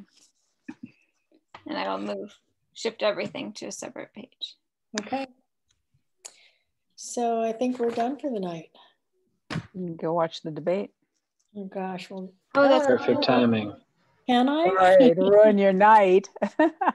Man, I must get 30 requests a day for money for Democratic candidates right now. It's more, it's 3/4 of my email. Well, my fingers are crossed. What are we moving forward with the order? Are Penny's going to? I'm going to draft, I'm going to modify things a little bit. I can tell you really quickly, I added in a couple of things. I'll read them to you now. Let me just find where they are. Do you want me to share the document? Well, I added a couple of things since I sent it to you, and these they're fairly minor, but perhaps we can agree to these now, and then anything else I will do will really just be a little bit of rewording based on what we heard tonight. Okay, so I added 3 conditions, and then we can talk a little bit about the thalweg. I added one that said any trees that must be removed for construction will be flagged and reviewed by the commission prior to removal. All other existing trees shall be protected and maintained throughout the duration of construction. If unseen conflicts with an existing tree is encountered, the contractor shall consult with the applicant and the commission prior to its removal. And then I added, and this actually came from a detail on the plan that the engineers had put in there. So I just thought it was good to reinforce that. And this next one was also mentioned. It says removal of existing stone retaining walls shall be performed by hand to limit impacts on the resource area. These stones will be stockpiled, and this, I added this next sentence. These stones will be stockpiled for reuse in stream bed or scour blanket. And then I added, and this might be modified a little bit based on what we talked about with Matt. It says substrate from existing stream channel will be harvested and stockpiled for use in culvert channel and downstream scour blanket.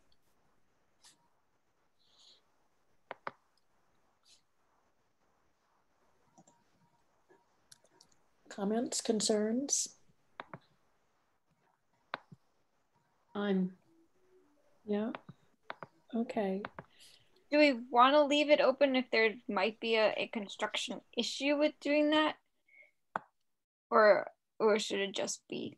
Well, I don't think there's any, I think the issue that we might have is specifying the source of the stones. I mean, frankly, I would prefer, and maybe we could put something in there that said,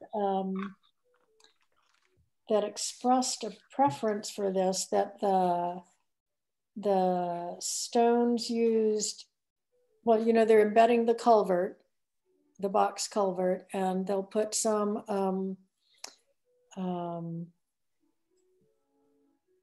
soil in there, but then they'll also put a bunch of rocks that will create the thalweg in a natural stream-like basin.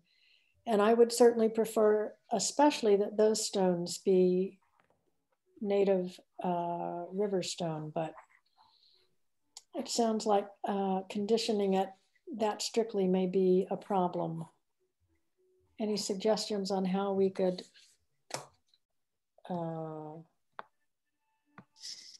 try to achieve that? Sourcing native stream bed material. Yeah. It's hard to say. I mean, we could say that the contractor should prioritize reusing any excavated stream bed material within the culvert, maybe something like that. Mm-hmm. Which wouldn't really be a mandate or a command, but it would kind of indicate our preference. And it sounds like, based on what Matt says, there is going to be some excavation of stream bed material. Mm-hmm. So if that's in the order and they were already thinking about reusing it, then they'll know for sure. They should. Oh yeah, I just hate to see all that big blocky riprap in the Can we say no riprap in the stream bed? Yeah, I mean it's. I don't think that's a good idea, because it sounds like the riprap is really an effective control of stream bank erosion, and that's why they want to put it in. Right, it's going to be coming right out the outlet. It is, but in reading and reviewing a bunch of documents, it seems like it's preferable to have more natural mixed-size stone for these kinds of things. I think the real dilemma is expense, as Becky started to allude to. Mm-hmm. Yeah, I think it seemed like it was a possibility to have it match more closely with what was already what they found when they did the sieve percolation tests. I don't know. Yeah, definitely I've seen some stuff that is way bigger than what we saw when we were out there, like at different culverts. I definitely know also that if I think having the armoring afterward will trap sediment and will help hopefully build up where that scour, because it's not great to have a scour. Right. Well, the scour is a pre-existing scour. Right. Because of the channeling. Yeah. Right. So it should, yeah, the idea would be there for the site visit, weren't you? Yeah. You saw that big scour basin, which I'm sure is because it's an undersized culvert. Right. So, Okay, well, let me ponder and do a little more research to see if I can come up. Maybe I'll email Scott Jackson at UMass and ask him if he has any thoughts about that.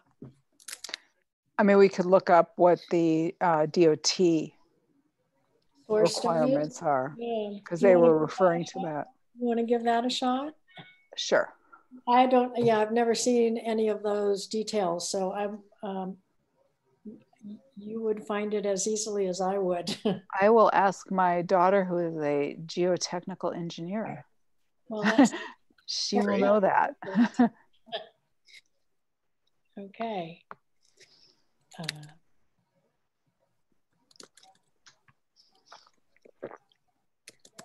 Okay, I just put a little note in here that said, work on the stone condition. Okay. And okay. I'll follow up and get you that information in the next couple of days, Penny. Okay, great. Anyone else have anything? I think we answered most of the questions. I was reassured to hear that a giant excavator can reach down from above to do the excavation rather than driving around in the wetland. So, yeah. Okay. Okay. Well, I will, I'll work on this. I probably won't do it tomorrow.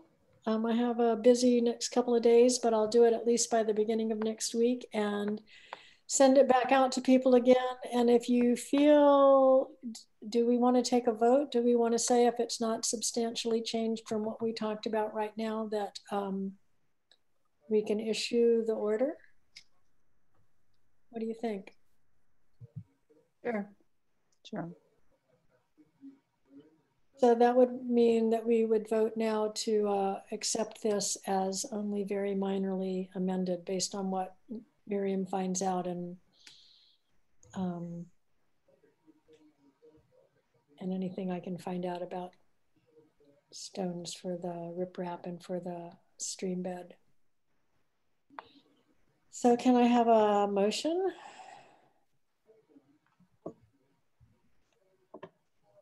Are we all too tired to motion? Yep.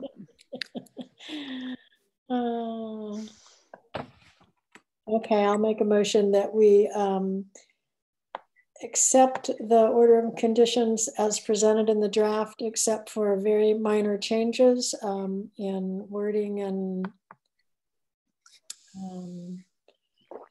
that no new conditions will be added. And then issue the order once these details are sorted out. I second that. Okay, all in favor? Aye. Oh. Aye. And Miriam, you don't get to vote on this one. I get to vote. Sorry, you get to help with it, but yeah, we opened the hearing before you joined. So Liam? Aye. Robin? Aye. And Penny? Aye. Oh, so I should type your names in front of you. Yes, you should do that just to be. Yeah, 1 second while I get that open.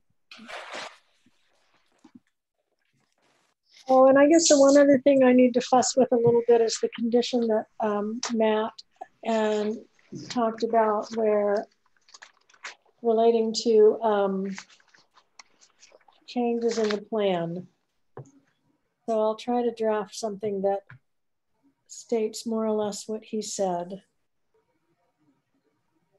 which is essentially the commission will have a chance to review the final stamped plans approved by Mass DOT and can weigh in if there are any significant changes that affect the interests of the commission. And if anyone has any great wording for that, send it to me. No, I took notes, but it was almost verbatim of what Matt said. Yeah, I did too. And he was kind of jumbling around a little bit. So, well, if you come up with anything coherent, send it my way. Okay. All right, so.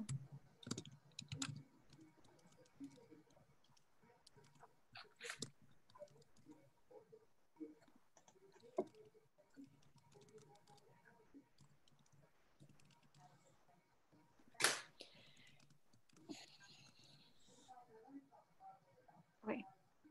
Okay.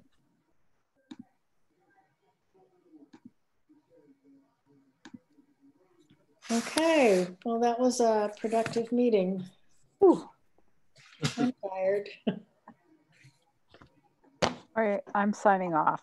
Good night, guys. Hey, good night, Miriam. Bye. Good night.